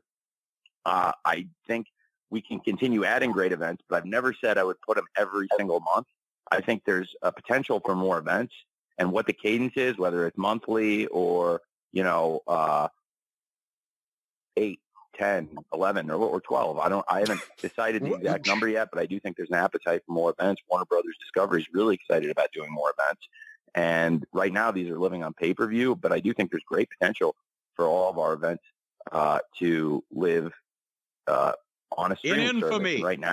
Does it feel like AEW is a slave to Warner Brothers Discovery right now? Well, so help me understand this. He kind of just said it, but apparently they can't stream anything unless it's under the auspices of Warner Brothers Discovery, correct? Well, that may be one of the things, but the other thing I was actually specifically speaking about was the fact that Warner Brothers wants more pay-per-view events. That's interesting. What's their part of the pay-per-views? I don't know. Those pay-per-views better be doing real good, great even, if he's cutting the network in on some of it. Let's put it this way. I don't know what they were doing in recent years, but in the glory days, USA Network didn't get a piece of Vince's pay-per-view, and I don't believe, with Turner Broadcasting before, it was all going in the same bucket, theoretically. Well, let's go back to Tony Khan. Now, I mean, the top choice for that to me would be Max. I think it's an amazing platform, and we're working with Warner Brothers Discovery now, and I think there is great mutual interest in it. But like with all media deals where there's mutual interest, there's a lot of work that would need to go into it to figure out how that would pay everybody, because I have no interest in doing like a tryout. At this point, we've been doing this for 3.5 years. I'm not going to do a 6-month, 9-month tryout on streaming. I don't think that makes any sense for any of us. So, is he telling on himself? Did anybody say That's that what it sounds like. Yeah. Well, we'll put you on, but let's try it out for 6 months, see if you're still in business. Did anybody publicly say that at all? Or is that a thing that is often required in a deal like this? Or is this just Tony telling on himself that that's what they told him? Again, if you're in negotiations, maybe you don't want a lot of these things being aired out in public. We only do it once we give up on the negotiations and we're ready to burn people down. But usually when we're in the midst of it, we shut the fuck up. Let's go back to Tony Khan. To the point where there's a really, really big fan base for our major events. As we've shown this year, it's bigger than ever worldwide. And I think Wrestle Dream is a huge pay-per-view event, and it doesn't necessarily signify the beginning of a monthly pay-per-view calendar, but it is a new event that we've never done, and it's something very special. And I'm just really excited to be here to talk about it today, because I really believe in what we're doing with Wrestle Dream this Sunday. that it's going to be an amazing event. He's like a politician. He says nothing. Here, thank you for the question that I'm going to ignore. I really appreciate that question. I'm just so happy to be here. This is such a wonderful thing. Let me talk about and pivot over here to the other thing I wanted to talk about, and let's keep talking about that. And use a lot of words. And I'm very proud that we're honoring one of the people who made AEW possible, who does not get enough credit in the world of pro wrestling, who doesn't get talked about enough, despite being one of the greatest promoters, and I think pretty much unanimously recognized as one of the all-time great wrestling minds and promoters. In Mr. Antonio Inoki, and I'm thrilled that his family wants to participate. What the fuck? He's suddenly bringing attention to one of the most famous individuals that's ever stepped foot in a pro wrestling ring in any country on earth, but boy, not a lot of people thinking enough about Inoki. We need to fucking do this pay-per-view to call attention to him. Well, two things. One, he said that he's honoring one of the people that made AEW possible, so there'd be no AEW without Antonio Inoki. Secondly, okay, can we find the 6 degrees of separation there? But go ahead. But as an Antonio Inoki fan, and I actually am a real big mark for Inoki, especially like 70s into the mid 80s, late 80s. Big mark for all that stuff. I'm happy someone's there to make sure no one forgets this man that no one's been talking about ever and brings him to prominence here by doing an event that will really epitomize the wrestling style and mind of Antonio Inoki by having a bunch of people falling on their head and landing on their head and throwing people on their head and standing there and chopping each other. Now with pie fights. Let's go back to Tony Khan. In the event and help us honor a great legend. So very excited about the event. Thanks, Steve. Actually, I'm going to go forward here a little bit. Did you hear yesterday there was a rumor going around about Tony Khan that he had bought New Japan? I saw somebody said that on Twitter, and then it was scoffed at, and that's pretty much all I saw. Well, here is Tony answering a question from Sean Ross Sapp about that. Hey, Tony, there were some very random rumors that actually emerged on, I don't even know where the hell they emerged from, that you had bought New Japan. Is there anything that you can confirm, deny, debunk, anything along the lines of that? I think a lot of that started with the end of an era, start of a new era comments. Well, I think it's really good that we've created a lot of speculation around Wrestle Dream, but I'm a little surprised as to how that speculation picked up, and specifically the transactional nature of it, because we have such a great partnership right now, and we're doing such great things with New Japan Pro Wrestling. So I was a little surprised to see that. And hence, I put out no statement saying it's not true. Overall, I've really enjoyed working with New Japan Pro Wrestling. It's been nearly 2 years we've been partners now, and we've had 2 great Forbidden Door events, and we've sent a number of the top AEW stars over to Japan to wrestle at the Tokyo Dome on Wrestle Kingdom and other big events. Had great matches. More than any other wrestling promoter or booker or anyone ever, he talks like a politician. Like he answers everything the way like it's a trained way of speaking almost. He's answering the way a politician would give a non-answer, but also try to build up all their accomplishments during their, I was about to say reign. We don't have a monarchy here, ladies and gentlemen. During their session, what is it? What the term? During their term, during their term, during their term of service. But hold on here a second. I'm just one thing here real quick. Okay, here we are. Tony, instead of great, try big, large, huge, majestic, noble, vast, gigantic, grand, bulky, august, dignified, extensive, extraordinary, extended, powerful, wide, strong, unsurpassed, eminent, commanding, famous, famed, illustrious, celebrated, noted, distinguished, conspicuous, gallant, renowned, elevated, prominent, high, glorious, influential, brave, honorable, exalted, heroic, courageous, fearless, intrepid, valiant, daring, authoritative, stately, generous, magnanimous, chivalrous, high-minded, excellent, or splendid. You doesn't got to just say great. Well, on behalf of great people, thank you for defending us, but let's go here. Apparently this is Tony defending, or Tony explaining what he meant by... What did his birth? No, what? By the end of an era comments in the previous question. Let's go to this. His birth. I wanted to go back to the end of an era comment and the buying a promotion rumor. I know that was probably the most prominent one, but would you go as far as saying you are not doing that? You would deny that that is credible, or maybe care to eliminate any of the other rumors or clarify like what you actually meant by those comments? I definitely have no intention of clarifying what I meant by those comments. I want people to read pay-per-view. but I definitely have no intention on clarifying those comments is one of the funniest things he's ever said. Well, he doesn't clarify anything there. What era will come to an end? I don't know. At Wrestle Dream. Hopefully the third quarter, because it's October 1st. So that era is coming to an end. Well, here's Dave Meltzer asking Tony about AEW ownership and specifically Warner Brothers Discovery. So let's hear this. Oh, good. Look, can we do subtitles on this one? I'm great, Dave. Thanks. I really appreciate it. Hope you're doing well, too. Yeah, thanks. I was just going to ask you, I mean, one of the big questions and one of the big rumors going around has to do with the ownership of the company and WBD. And is there any negotiations going on or anything to, do they own a minority piece, or is there any negotiations going on in that direction? Well, it's something we talked about a lot. There's been a lot of conversations about that. And it's, it's always been something I've been open to.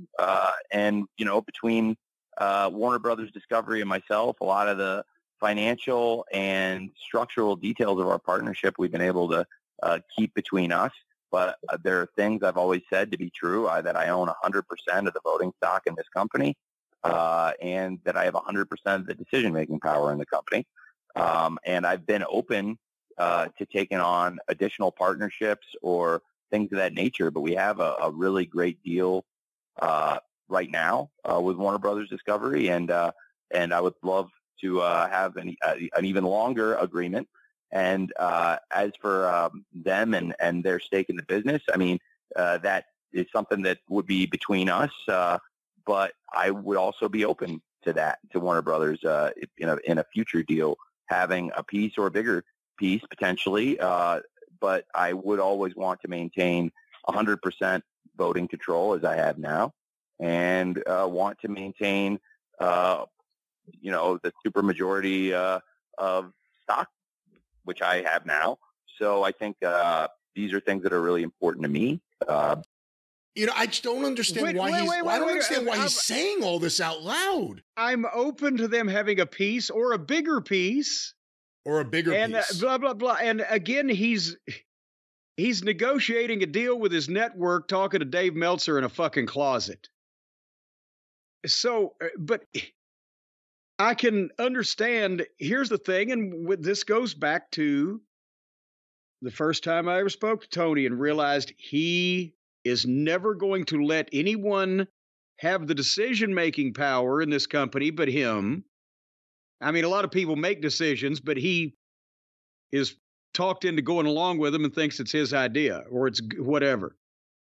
But nobody's going to make decisions. Nobody's going to book it. Nobody's going to play with his action figures but him. But I don't know that the network would want. They don't know shit from apple butter about wrestling anyway, right?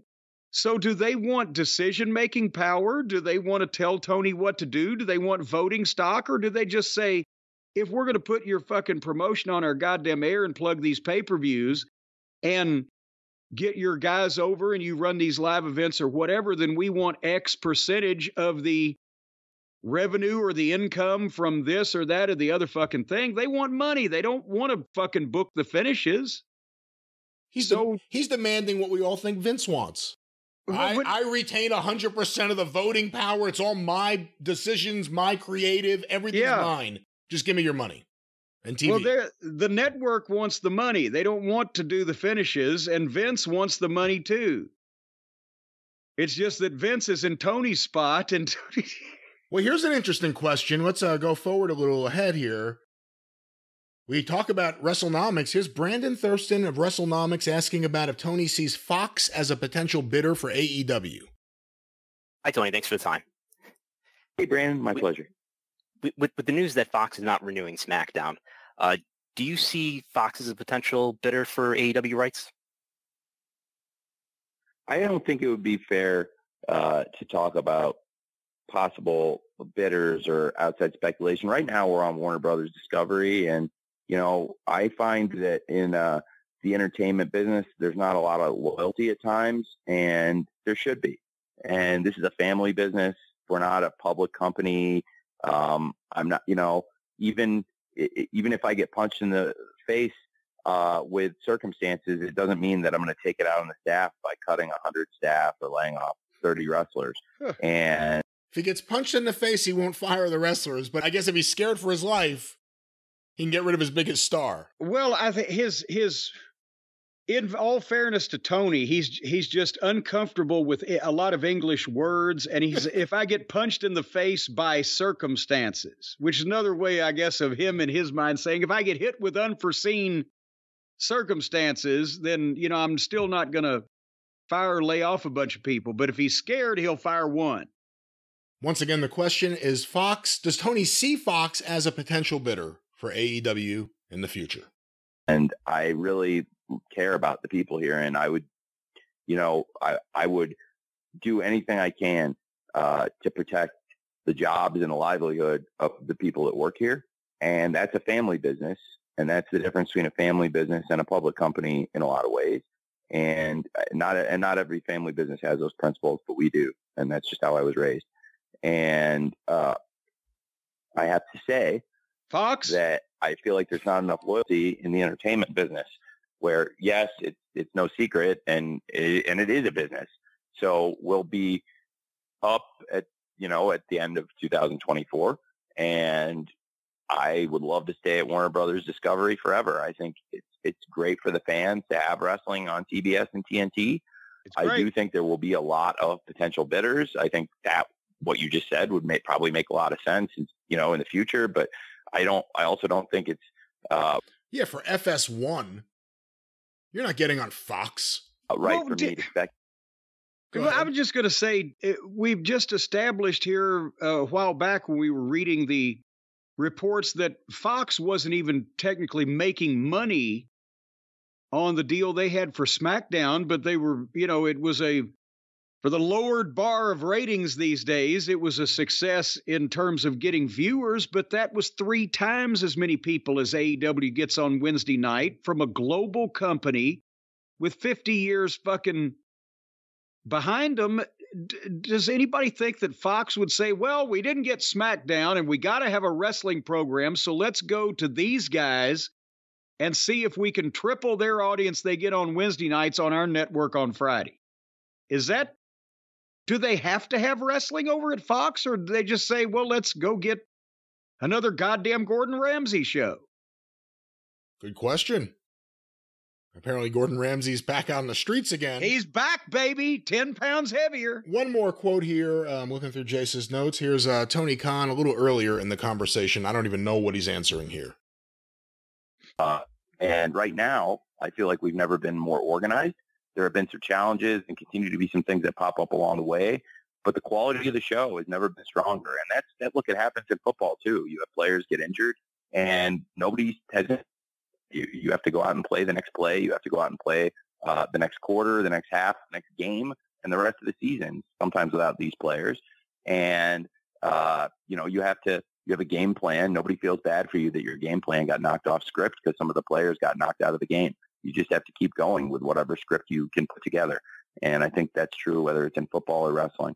But, I'm very, very happy with what we're doing right now. So without completely spilling the beans on everything I'm working on or everything I see for the future, I do think it is really going to be the start of a new era of what we're doing with AEW, and I'm very excited about that.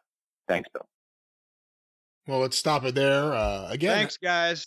Everything's about this pay-per-view being the beginning of a new era, the end of another era. I don't know what era. It's a celebration of Inoki, I thought. I guess the end of the Inoki era officially. And the start of the Paleozoic era. Or is it the Mesozoic era? What do you think in general? I mean, Tony comes across, I think, a little better when you don't have to watch him do it, when you're just listening.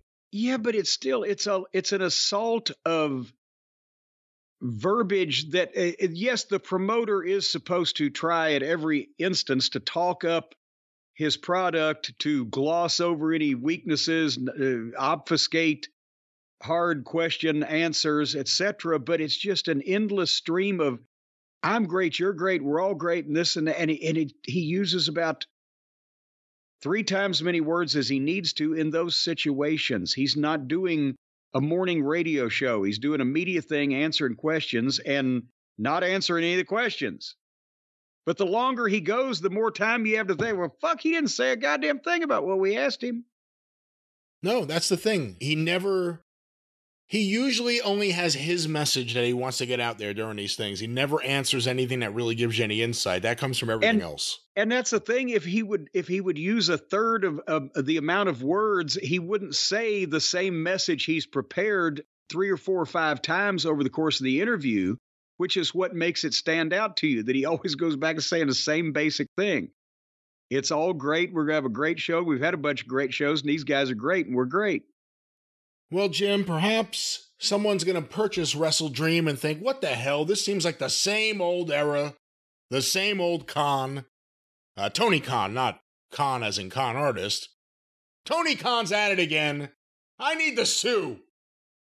Well, you know, if somebody needed to do that, then I don't think anybody knows the number that they need to call. Call Stephen P. News.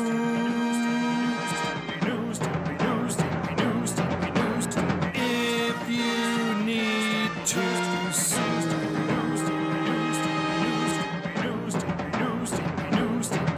An outlaw mud show or two. He'll sue the rest.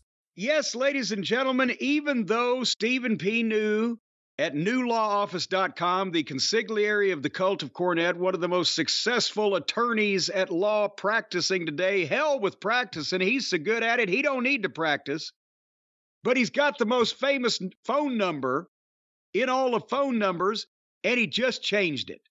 Because he's got a brand new phone number that is even better, that's going to be on the tip of everybody's tongue, that's going to be coming from everybody's lips, that's going to be emitted from everybody's orifices. It's 877-50-STEVE. S-T-E-V-E. 877-50, Hawaii 50, Steve. That's the new number to call for the 50 Steve? 50 Steve. It's Steve McGarrett, see? But it's Steve New because they're remaking Hawaii 50 and Stephen P. New is going to be the star. Book him, Dano. But they're switching from Honolulu to Beckley. And, well, let me just say the beach in Hawaii is going to look a little bit different on this series these days. But they've been trucking in sand from over in Virginia all week long for this. But yes, the incomparable, the illustrious, the incredible, the famous, the redoubtable, the infamous Stephen P. New phone number if you need to call him because you've been wrongfully terminated, injured. Let's say you've been killed and you want to call somebody about it. Call Stephen P. New at newlawoffice.com at 877-50-STEVE.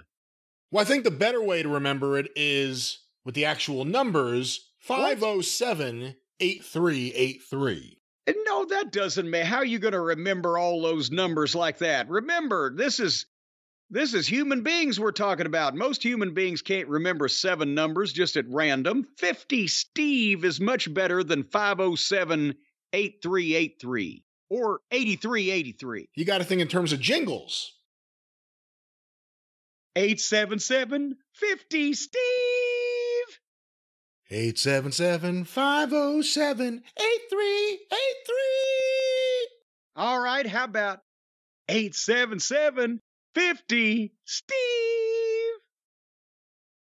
877. I'm just doing different voices now. Hold on, let me Nope, I'm not feeling it there. Well, we will go back to more jingles with this next week. Call the lawyer whose name's in his number. Call the lawyer whose name is. Call 1-877-507-STEVE or whatever the fuck it is. Whatever the fuck it is. Isn't that the Tom Drexler song? Leave out the 7. Well, yeah, but it's a jingle. Call 1-877-750-STEVE. 877-507-8383. You do a more angry commercial. Well, because the people are angry. They're getting ripped off. Yeah, but they're not angry anymore because Stephen P. New is getting them paid. So they're 877-50-STEVE. Maybe it could be a battle between the angry who haven't been paid yet and the people who have already gone to trial and they've won. I don't know why we would have Steve's clients fighting each other in the commercial. Try cuatro try cinco uno. There used to be a fucking Spanish language television program on at 5:30 in the morning on Channel 4 out of Bloomington, Indianapolis. And if I was up late enough, because I didn't get up that early, after watching the all-night creature feature movies and Bruiser's TV show and related material, that would be on. And they would always give the phone number like, 343-551.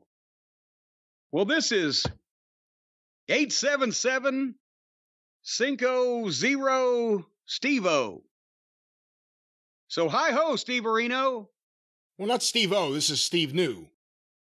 Well, no, Olsenoski, that would have been an entire international phone call if you had a number for each of the letters of Olsenoski. Was he any good? As a wrestler, yes. They tried him out as an announcer when he had a hand injury, and he wasn't a natural at that. But as a wrestler, he was pretty good. Was he like the early 80s Tom Zink? No, he didn't have the body of Zink, but he also had a little bit better wrestling talent. Of course, I couldn't beat him. He was a pretty good wrestler. I wrestled Steve-O. Me and Jimmy Hart in a handicap match. What's Steve-O was... It was a spot show, and that if me and Jimmy Hart were both on a spot show, when Lawler was booking, he would put us against a babyface in a handicap match. We wrestled Bobby Eaton, Terry Taylor, Coco Ware, Steve-O, Lawler himself, Dundee, pretty much every babyface in the territory. Never won but the once. We beat Bobby Eaton in Memphis so they didn't have to throw the money out, and then I got knocked out for real because of that. But I've told that story, and I'm digressing. Yeah, one day we got to play the audio from Lance on the air. Hey, never run in the ring, friends. No, yeah, that's one thing we got to tell you, folks. Never get in the ring. That's not going to end well. For Cornette, who was laying there unconscious. And if anything happens to you, once again, Stephen P. New. I should have called Stephen P. New when the fan knocked me out. He would have got surveillance footage. That's right. Well, we'll have more with Stephen P. New. Surveillance footage from 1982 in the Mid-South Coliseum was Pat Malone in the back with a fucking notepad drawing pictures with a pencil. Yeah, I think the camera we saw was the surveillance view. All of a sudden went to the floor. Knocked the camera over. He was laying on the floor being trampled. Can you imagine subpoenaing that footage? Well, we don't have that footage. The cameraman was the victim of a stampede. How did no one run off with the camera? They didn't care about the camera. They wanted the cash. The camera was too big to carry. Do you think you were punched in the face because the fan hated you and they wanted to punch you, or were they there for the cash and there's Cornette, I'm going to get him? Bingo. Yeah, no, they weren't coming directly for me, but while there was so much chaos, there was 40 people in the fucking ring, and I'm trying to hide behind one of the assassins. It came from beside me from the blind side on my left side of my jaw. At least that's what hurt when I woke up, so I never saw it coming. You know, it's been a long time, and we have a lot of new listeners. You want to tell the story? Oh, God damn it. So real quick, one of Lawler's bright ideas when he was booking was to put me and Bobby and Jimmy Hart in a handicap match against Bobby Eaton, but because we always lost handicap matches, that wasn't anything new. But he wanted to try to make it an attraction, so basically Bobby had, we had vowed that if we didn't win the match, that we would throw, I think the amount he said was $5,000 out to the crowd in cash, right? And that was an old Tennessee stipulation going back to Goulas and Welch in the 60s. But it would back then it was, they'll throw $500 in cash to the crowd if they win or if they lose. But anyway, so before the match, we go in to get the finish, and Lawler said, okay, one of the assassins, Roger Smith, is going to be out there, and he's going to basically, loaded headbutt Bobby and allow us to win.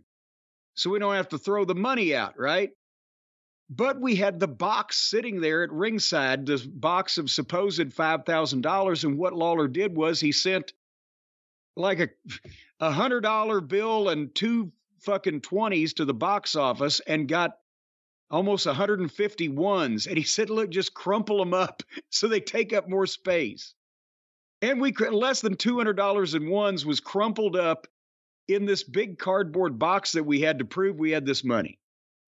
And so we have the match, and we beat Bobby because the assassin interferes. And then I'm supposed to slide out, get the box off the ringside table, bring it in, and hand it back to Jimmy Hart. And we're just celebrating. But when Bobby Eaton wakes up and realizes he's been done dirty, he comes over and he pickles Jimmy Hart, and he pickles me, and he grabs the box. And now Lawler told him, said, throw about 2 handfuls out. Just go to the ropes and throw a handful or 2. And then Roger's going to get back on you because don't throw too much of my money out, right? So Bobby grabs the box and he reaches in and he comes out with 1 handful and throws it over the top rope. You can't throw a dollar 12 feet to the front row, right? He just throws some dollar bills in the air. And he reaches in and grabs another handful and throws the second handful out. And by the time he does that, every little kid under the age of 10 in the Coliseum is scampering under the goddamn rope around the ring. And then it looks like every male under the age of 16. And they're coming. And then here comes some adults. And he didn't even have time to throw 3 out before they're diving into the ring. The floor camera is shooting the match, and Ken Parnell was the guy's name. He worked for Channel 5 for a while also. They swamped him. They knocked him over, and the fucking camera cuts off, and he's on the ground. And I'm trying to hide behind Roger Smith because he was 320 pounds. And I look over, and Jimmy's all by himself, and people are going after what they perceive to be these, $100 bills. And they're going all around him. I said, Jimmy, come over here and hide with me behind Roger. And that's the last thing I remember. There was 40 people in the fucking ring and all this chaos going on. The next thing that I knew, I'm sitting on my ass in the middle of the ring, which is completely empty, except for Roger and Jimmy leaning over me going, get up, Jim, you fainted. I'm like, what? You must have fainted. You got scared and you fainted. I said, if I fainted, why does my fucking jaw hurt? And Ken Parnell's the one, he said, as I was going over sideways, he said, I looked up, I saw somebody hit you somehow. But by the box, not only was all the money gone, but the box was gone. Everything, it was like it had been devoured by rabid tigers. But in the time that I got pickled and went down, they got all the money, and the cops and Lance was waving everybody out, and they all dived out of the ring because they didn't want to get kicked out and get to see the rest of the matches, and all the money was gone. That was the last match on the show? No, they wanted to see the rest of, that's what I'm saying. They didn't want to get kicked out. They wanted to see the rest of the matches. So when all the money was gone and people were telling them, get out of the ring, they got out of the ring. I guess whenever you told the story, I always imagined you waking up in the empty arena, like in the middle of the ring. No, it was an empty ring. It went from fucking full like a battle royal to where'd everybody go? And I'm staring at my fucking shoes. But no, I couldn't chew for 3 days. So if I did get scared and faint, I fainted directly on the left side of my face. All right. Well, that was the famous fainting on the left side of the face story here on the show. There you go. Well, see, and now we'll do the famous motor oil bit. Jim, here's a question from the Cult of Cornette sent in on Facebook, the Cult of Cornette Facebook group. Chris Younger. Jim has said before, if WWE's main babyface had not been Hogan, it would have been Dusty Rhodes. Who would have been the main heel if not Roddy Piper? Well, and now let's clarify. It's not that I said that. It's that Vince is basically, and a number of said it. people have said that. Vince said it to Brian Solomon. Right. And we repeated the story. Good question there. If not Piper, Orndorff was tremendous, but he wasn't the promo that Piper was. Who was there at that point in time that seems like a lead guy? Because again, Bob Orton Jr. was in the group with Piper, but that he wouldn't have been the guy by himself, even though he was the best worker of the bunch. Yeah, and again, you're not just talking about top heel, you're talking about because of when it was a top heel that could cross over. A top heel, Hogan needed Piper for Hogan to be Piper. If it had been Hogan feuding with Nikolai Volkov, MTV wouldn't have been as big a thing. Piper was the perfect heel for that. It would have got 3 minutes on MTV. Oh, look, the Russian is being conquered by the American hero. That's great. And now on to the next thing. But Piper was a personality. You would have had to have had, and I mean, he was almost unique in the business with that personality that he had. And, God. Well, if we look at who was on the roster, just on that, and again, if there's no Piper, you have to think someone from the outside may have been in there. Yeah. But who was there? David Schultz had been fired a few months earlier. Paul Orndorff, Bob Orton Jr., Big John Studd, now with Bobby Heenan in early '85, Nikolai Volkov and the Iron Sheik, Greg the Hammer Valentine, Brutus Beefcake, Adonis and Murdoch. Adonis was still there, but that was kind of the end of their tag team, but Adonis would get repackaged, obviously.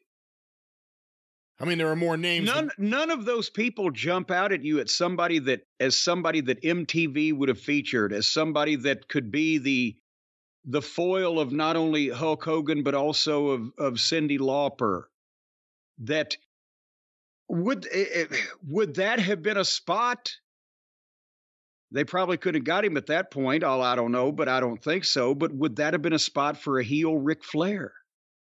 I don't know. I don't know how he would have fit in with the Rock and Wrestling. As a top heel, it works in '84, '85. Yeah, but I'm just thinking personality for mainstream television, but it was different then. And that, still, no, I don't think. Hey, of course, they ended up flaming out quickly.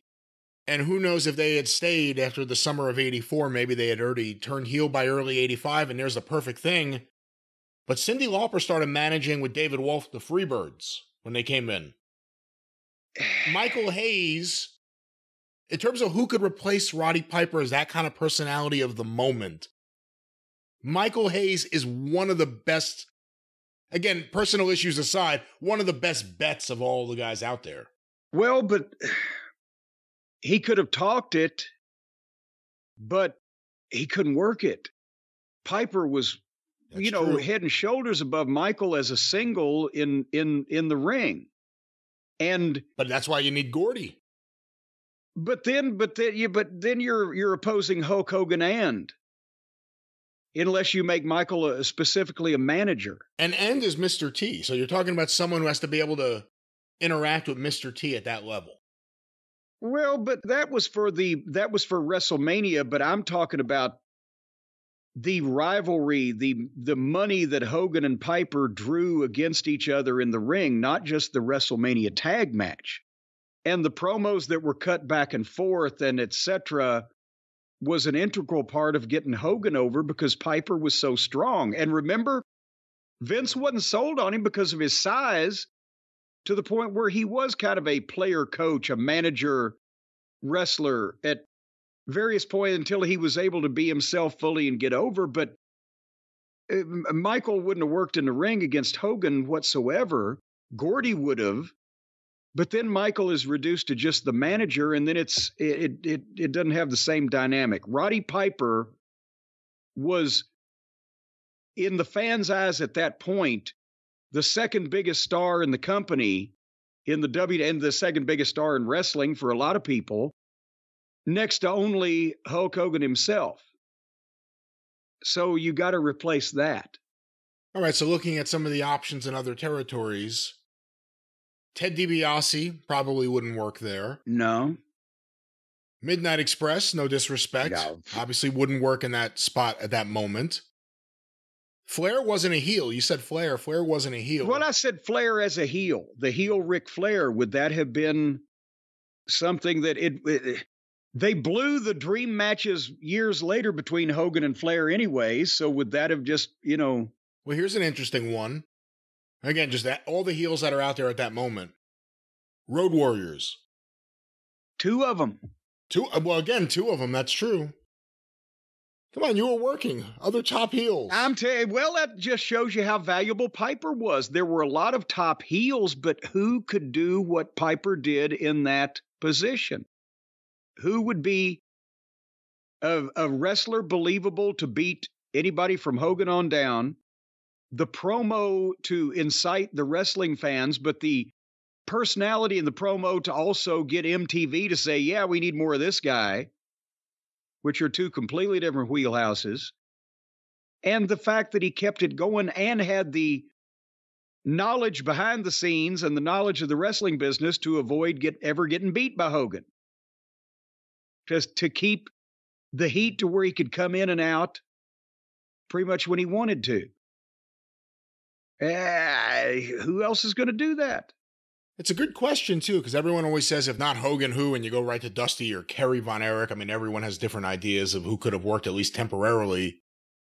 It would have been easier to, at least short-term, replace Hulk Hogan than it would have to replace Roddy Piper at all.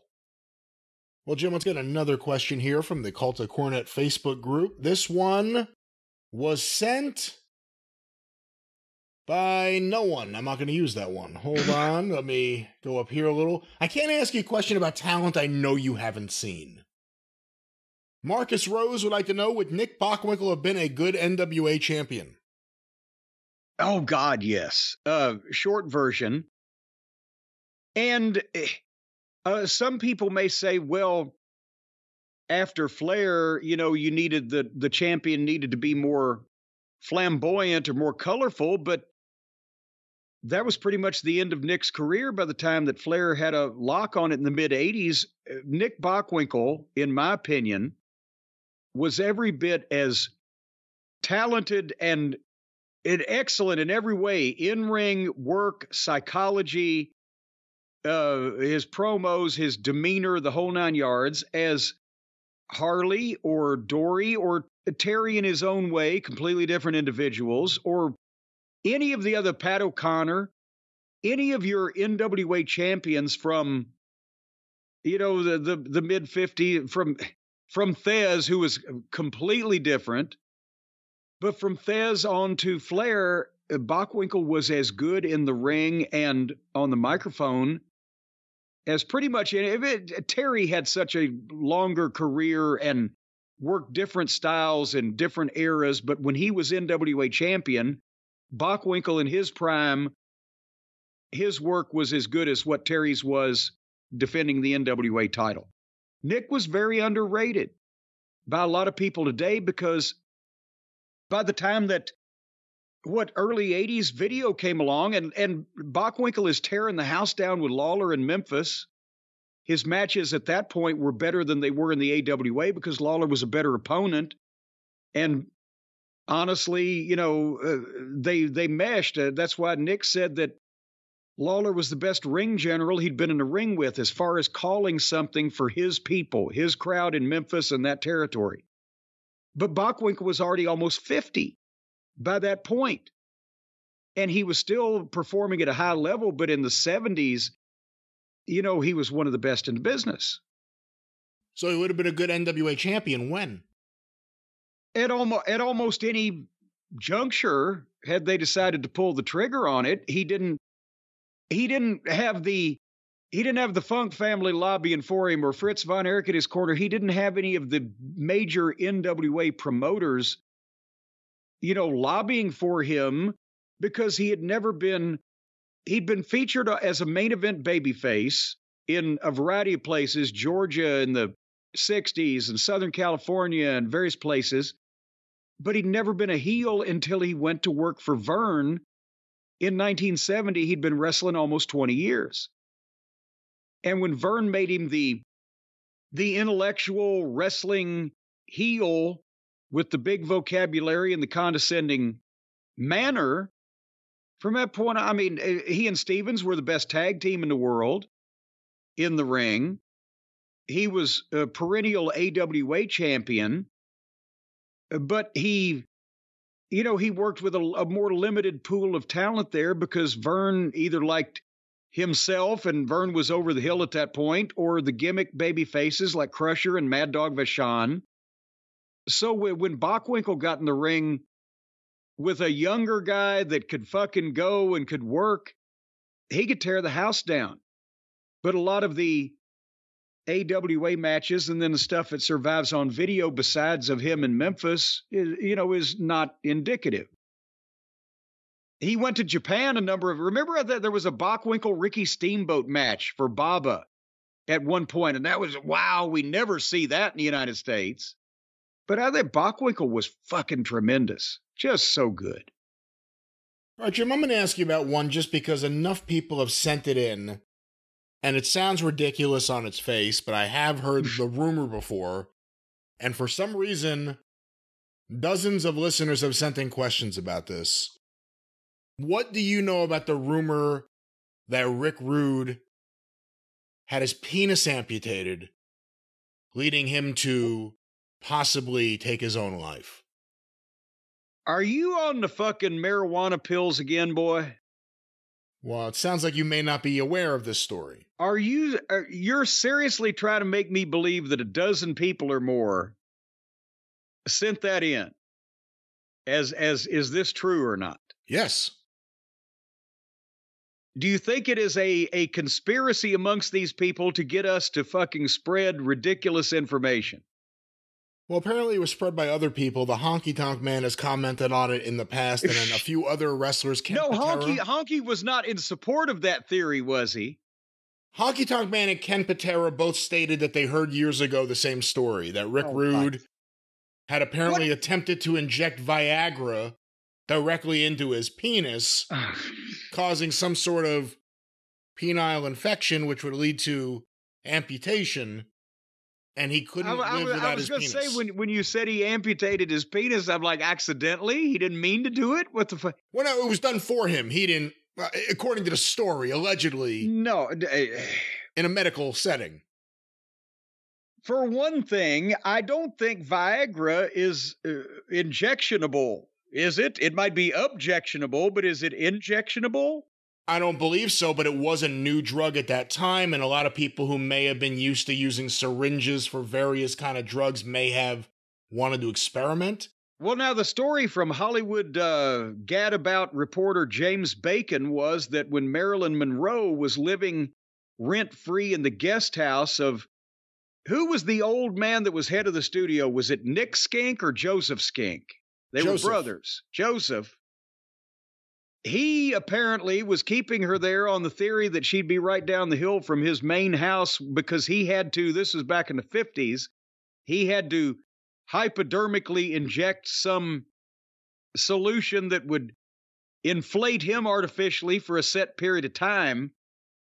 And they said that whenever he'd take the shot and call for her, she'd diddle around and fucking take too long, so he'd already be fucking back down in the deflation era where he started by the time she got there. But I don't think that's a modern thing that was going on in the 80s. No, Ric Flair didn't have his fucking dick cut. Or Rick. No, right. I'm not saying, you're now just going completely off script. Rick Rude didn't have his dick cut off, is what I'm saying to you. You've never heard this story before? I've never heard a thing like that in my life. Is it something that if it had happened, you think you would have heard it? One would think one would have heard that, and also, if it sounds that preposterous, chances are it probably is. All right, well, there's, for everyone who's been sending in these questions about Rick Rude's penis, I hope this satisfies you. But it did have anti-disestablishmentarianism tattooed on it on the side. Well, that cannot be confirmed nor denied here today, but Jim, a couple other questions, and we'll get the hell out of here. Because we can't end on the Rick Rude penis story. we can't end on Rude's disattached penis? I would like to know, this is from the Culture Cornette Facebook group by Ben Morrow. I would love to know, what the boys that Jim was on the road with back in the day like to eat. What? This is worded in such a weird way. That is certainly some tortured and strangled and mangled syntax, but... What was Dennis and Bobby's favorite road snack? Well, here's what we would do normally is we would leave during noontime or during the early afternoon to go to the town, and we would stop at a fast food place that we would, depending on where we were going, we might have one that was on the way, or we might just stop at what we encountered. But I've always been a Wendy's guy, but also back in those days, Hardee's was not bad. And we used to do a little Hardee's. McDonald's was a thing, KFC, especially when they had nuggets. Nuggets, easy to eat in the car. So it would depend. It would be a mutual agreement of these things, but it was always fast food. You didn't have time to go in and sit down somewhere. Every once in a while, like I mentioned the other day, we'd go to New Orleans, there'd be a van full of us. We'd stop at a Sizzler for the steak and all-you-can-eat shrimp. That was a go-in type of thing, but it didn't take forever. There was a restaurant in between Oak City and Tulsa that if we were on middle of the card in Oak City and got out early enough, we could afford to take an hour to stop and sit down and eat, which was wonderful since it was not only cooked to order food, but also we were in the middle of a fucking 1,000-mile, 48-hour loop in a car. But most time it was fast food. And then when we'd get out of the show at night, that's where Bobby and Dennis were wanting to go for straight to the liquor store. A lot of times they didn't even eat. Stan didn't drink to the level that Bobby and Dennis did together at that time, especially in Mid-South Wrestling. So Stan would eat, but most time, as long as we went to the liquor store and got their beer and I'm driving anyway, then I could pick whatever the fuck food-wise that we were going to do afterwards. But again, it was a drive-through window. Because and if you could find one open, I've mentioned that sometimes we had gas station fucking sausage because there was nothing else available at midnight 40 years ago, you know, in a lot of these places. And so it would just depend, but it would always be with an eye toward let's get the quickest food we possibly can and get the fuck out of here. And because we always late and always got to be somewhere. But I mean, we had fun there too. Like, you know, going up to all these drive-thrus, especially in the Carolinas, people would know who the fuck we were when they saw us, and the reactions sometimes would be amusing. Or, you know, I told you the thing that Bobby did that one time. We're at Wendy's, and all the fucking kids working the Wendy's window, they recognize us. Can we have your autograph? And they hand out the pen and paper. So I sign it, hand Stan, he signs it, hand back seat to Bobby. He writes something, hands it back to me. As I'm handing it to them, I see that he's written, "Please help me, call police." You know, and that was funnier when I saw it than when I just told it, I guess. Imagine if people had cell phones. Oh, well, then they would have been diving in the car with us to take pictures, though. That was the thing. Was, you know, so, but yes, that was the food of choice, was anything that we could get as quickly as possible because we were in the middle of a 2 or 3 or 4 or 500 mile fucking drive. I remember you telling a story about Dennis getting into an incident at like a 7-Eleven or a small store where. Oh, yeah. Fans, how many of those incidents or incidents like that happened in Mid-South where it could have happened, but you quickly were able to either get out of there or just calm the situation? How many, until you stopped going into public, I guess I should say, how many of these kind of incidents were happening? Well, I mean, it didn't just happen to us. It happened to a variety of the boys. You'd hear one of the guys coming in telling a story. I had to punch a guy at the fucking gas station or whatever. And Dennis was alone because he had, I can't remember what the situation was, but he may have come from, you know, if we had a day off, he drove his little 2-seater Corvette that he had to the matches and was going, but he was by himself, goes into 7-Eleven and is getting some beer. And some guy comes up, "Hey, what the fuck do you mean fucking doing that to the Rock and Roll Express on TV Saturday," or whatever the fuck. And Dennis tries to blow him off and he hauls off and punches Dennis. And Dennis fucking backhanded him. He had all the guys got that gold jewelry. right? When they got to Mid-South, they're making, this is 40 years ago, $2,000 and $3,000 a week. Dog made $12,000 one week. So they've all got these. Dr. Death had so much gold on him. I don't know if he'd have been able to get through a goddamn metal detector. Yeah, but that may have been from OU sponsors, to be fair. No, I saw him buy. I saw him buy a couple of them. It was coming out of his pocket too. Gold chains, gold bracelet of fucking inch thick, the goddamn gold coin rings, and so Dennis backhands the guy and it broke his gold wrist, broke his gold bracelet. The man with the golden wrist, a new gimmick for Dennis Contra. And he knocked the guy over amidst a section of canned peas or whatever. And he grabs his bracelet up and he throws the fucking, because the guy behind the counter is calling the cops. So he throws him $100 bill, takes his fucking beer, takes his bracelet and gets the fuck out of there, hops car, drives off. But it would, sometimes you'd get away from it, and other times there's been guys getting little scuffles. Well, you see that all the time when people on Twitter come up with the old newspaper clipping from Eau Claire, Wisconsin, where, some guy tried to goddamn smart off to one of the boys and got the shit kicked out of him.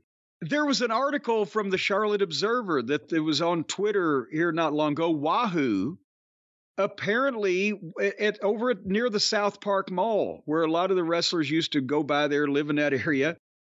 He'd been there, and I can't remember the particulars of how the confrontation started, but it was basically it was a police report in the paper. There were 3 guys in a fucking car that had a interaction with Wahoo McDaniel and were being smartasses to him, apparently, because he stuck one of their heads in one of those fucking bicycle racks and they couldn't get it out.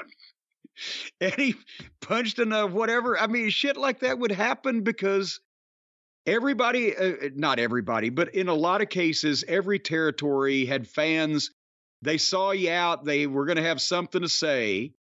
And either if it was the wrong day for you to say something to that person, or that person just felt they needed to take up for the business or themselves, they would kick the shit out of that fucking person. And then you'd have a goddamn incident, and then guy get a lawsuit and he'd have to leave the fucking territory or whatever. Jim, one last question before we get out of here. We'll get a song or two. Any thoughts on the news, the passing of wrestler Curtis Smith, former, I believe he was one of the Infernos, the Inferno that replaced Frankie Kane, also the Blue Yankee. Oh my God, how old was he? Let me see. If easily 80.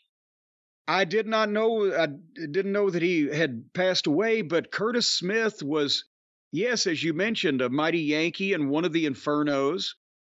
In the obviously the Infernos with J.C. Dykes as their manager were the most well known set of Infernos, and Mephisto, Frankie Kane was involved, as well as Curtis Smith. And who was there was another one. Rocky Smith was his brother. Rocky was his brother. And, but Curtis Smith, he would have had to, I would think, now be in his 80s at least, would he not? I would think. I'm not actually finding an age. Scott Teal announced it on Facebook. That's where I saw it. Well, and Scott being 97 years old on his own, he's been around for everything. That's not what I was saying, no. When he was in school, they didn't have history. Again, we're not here to make fun of Scott Teal. We're here to... do you remember, when was the first time you saw J.C. Dykes in the Infernos? Well, see, here's the thing. It was so fucking early on. I was not smart in any way. I don't even know if that's one of the sets that was Curtis Smith was in. But the Infernos were a mass tag team that not only J.C. Dykes was a manager most of the time, but they had other managers, and sometimes they just worked as themselves. And by the way, he joined in 71. Frankie Kane was already gone by that point. So 71. Okay, there you go. Because that's when Frankie Kane became the Great Mephisto. But a part of the hallmark of the Infernos was by the name they threw fire like the Sheik. And or sometimes the manager would throw the Kane through the fire or whatever. And also, as you'll recall, Mephisto, Frankie Kane used a built-up boot, a loaded boot, right? One of the Infernos at one point, I think, was it in the Florida or Georgia territories, was known as Clubfoot Inferno. I love that name. One of my favorite names ever for a wrestler.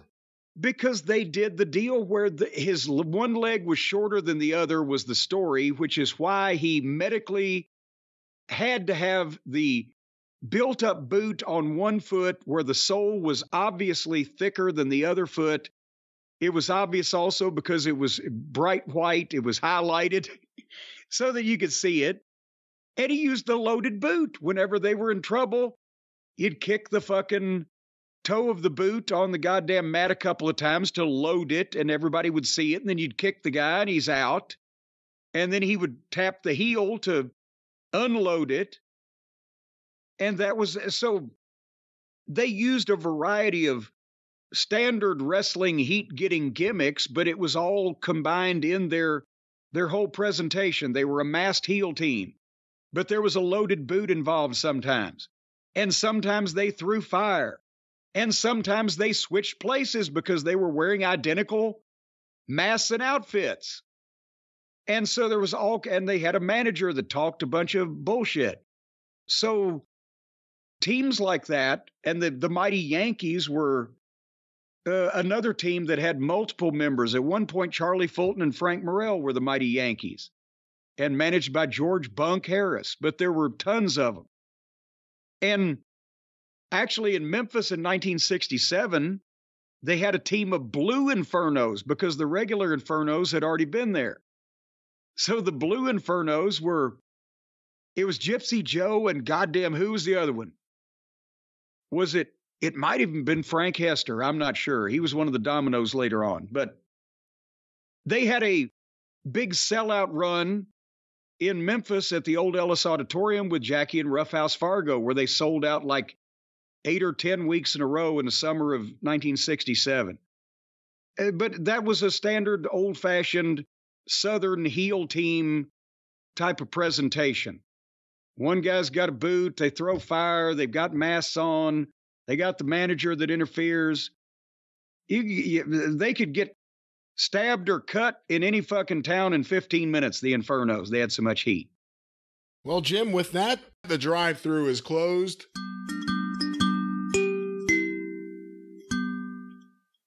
In a very pleasant way. Let me put this down. Oh, shit. Ladies and gentlemen, shit has been called. We'll be back in a few days on the Jim Cornette Experience, wherever you find your favorite podcasts, and of course the Jim Cornette Drive-Thru. Jim Cornette's Drive-Thru next week. Also, wherever you find your favorite podcast, go through the archives, patreon.com/Cornette. $5 a month, get you access to the archive going back to 2013, patreon.com/Cornette. Don't forget about the official Jim Cornette YouTube channel. Just go to YouTube and search for Jim Cornette. It'll come right up. Full episodes, clips of episodes, omnibus collections, all with the very popular Travis Heckel artwork. The official Jim Cornette YouTube channel. Follow Jim on Twitter at @TheJimCornette. Follow me on Twitter at GreatBrianLast. Hear me on the 605 Superpodcast. And of course, don't forget about the Wrestling News, wherever you find your favorite podcast, or from thewrestlingnews.com directly. Every day, your free daily wrestling newscast. The Wrestling News. Cornette's Collectibles at JimCornette.com. What's going on, Jim? October 7th at noon, JimCornette.com. Get your complete Christmas list. All your shopping taken care of, one place. Impress your friends, alienate your family, and do me some good. And after Jim sends you a package of nothing, you may want to sue. Call Stephen Pinu with his new phone number. I don't have it in front of it. Is it 888-877 50 Steve 507-8383. That's another way to say it. Get even with Stephen, newlawoffice.com. And that's it. We'll be back on The Experience and next week here on the Drive-Thru. For Jim Cornette, I'm the Great Brian Last. Thank you, Jace, for your hard work. Tally-ho!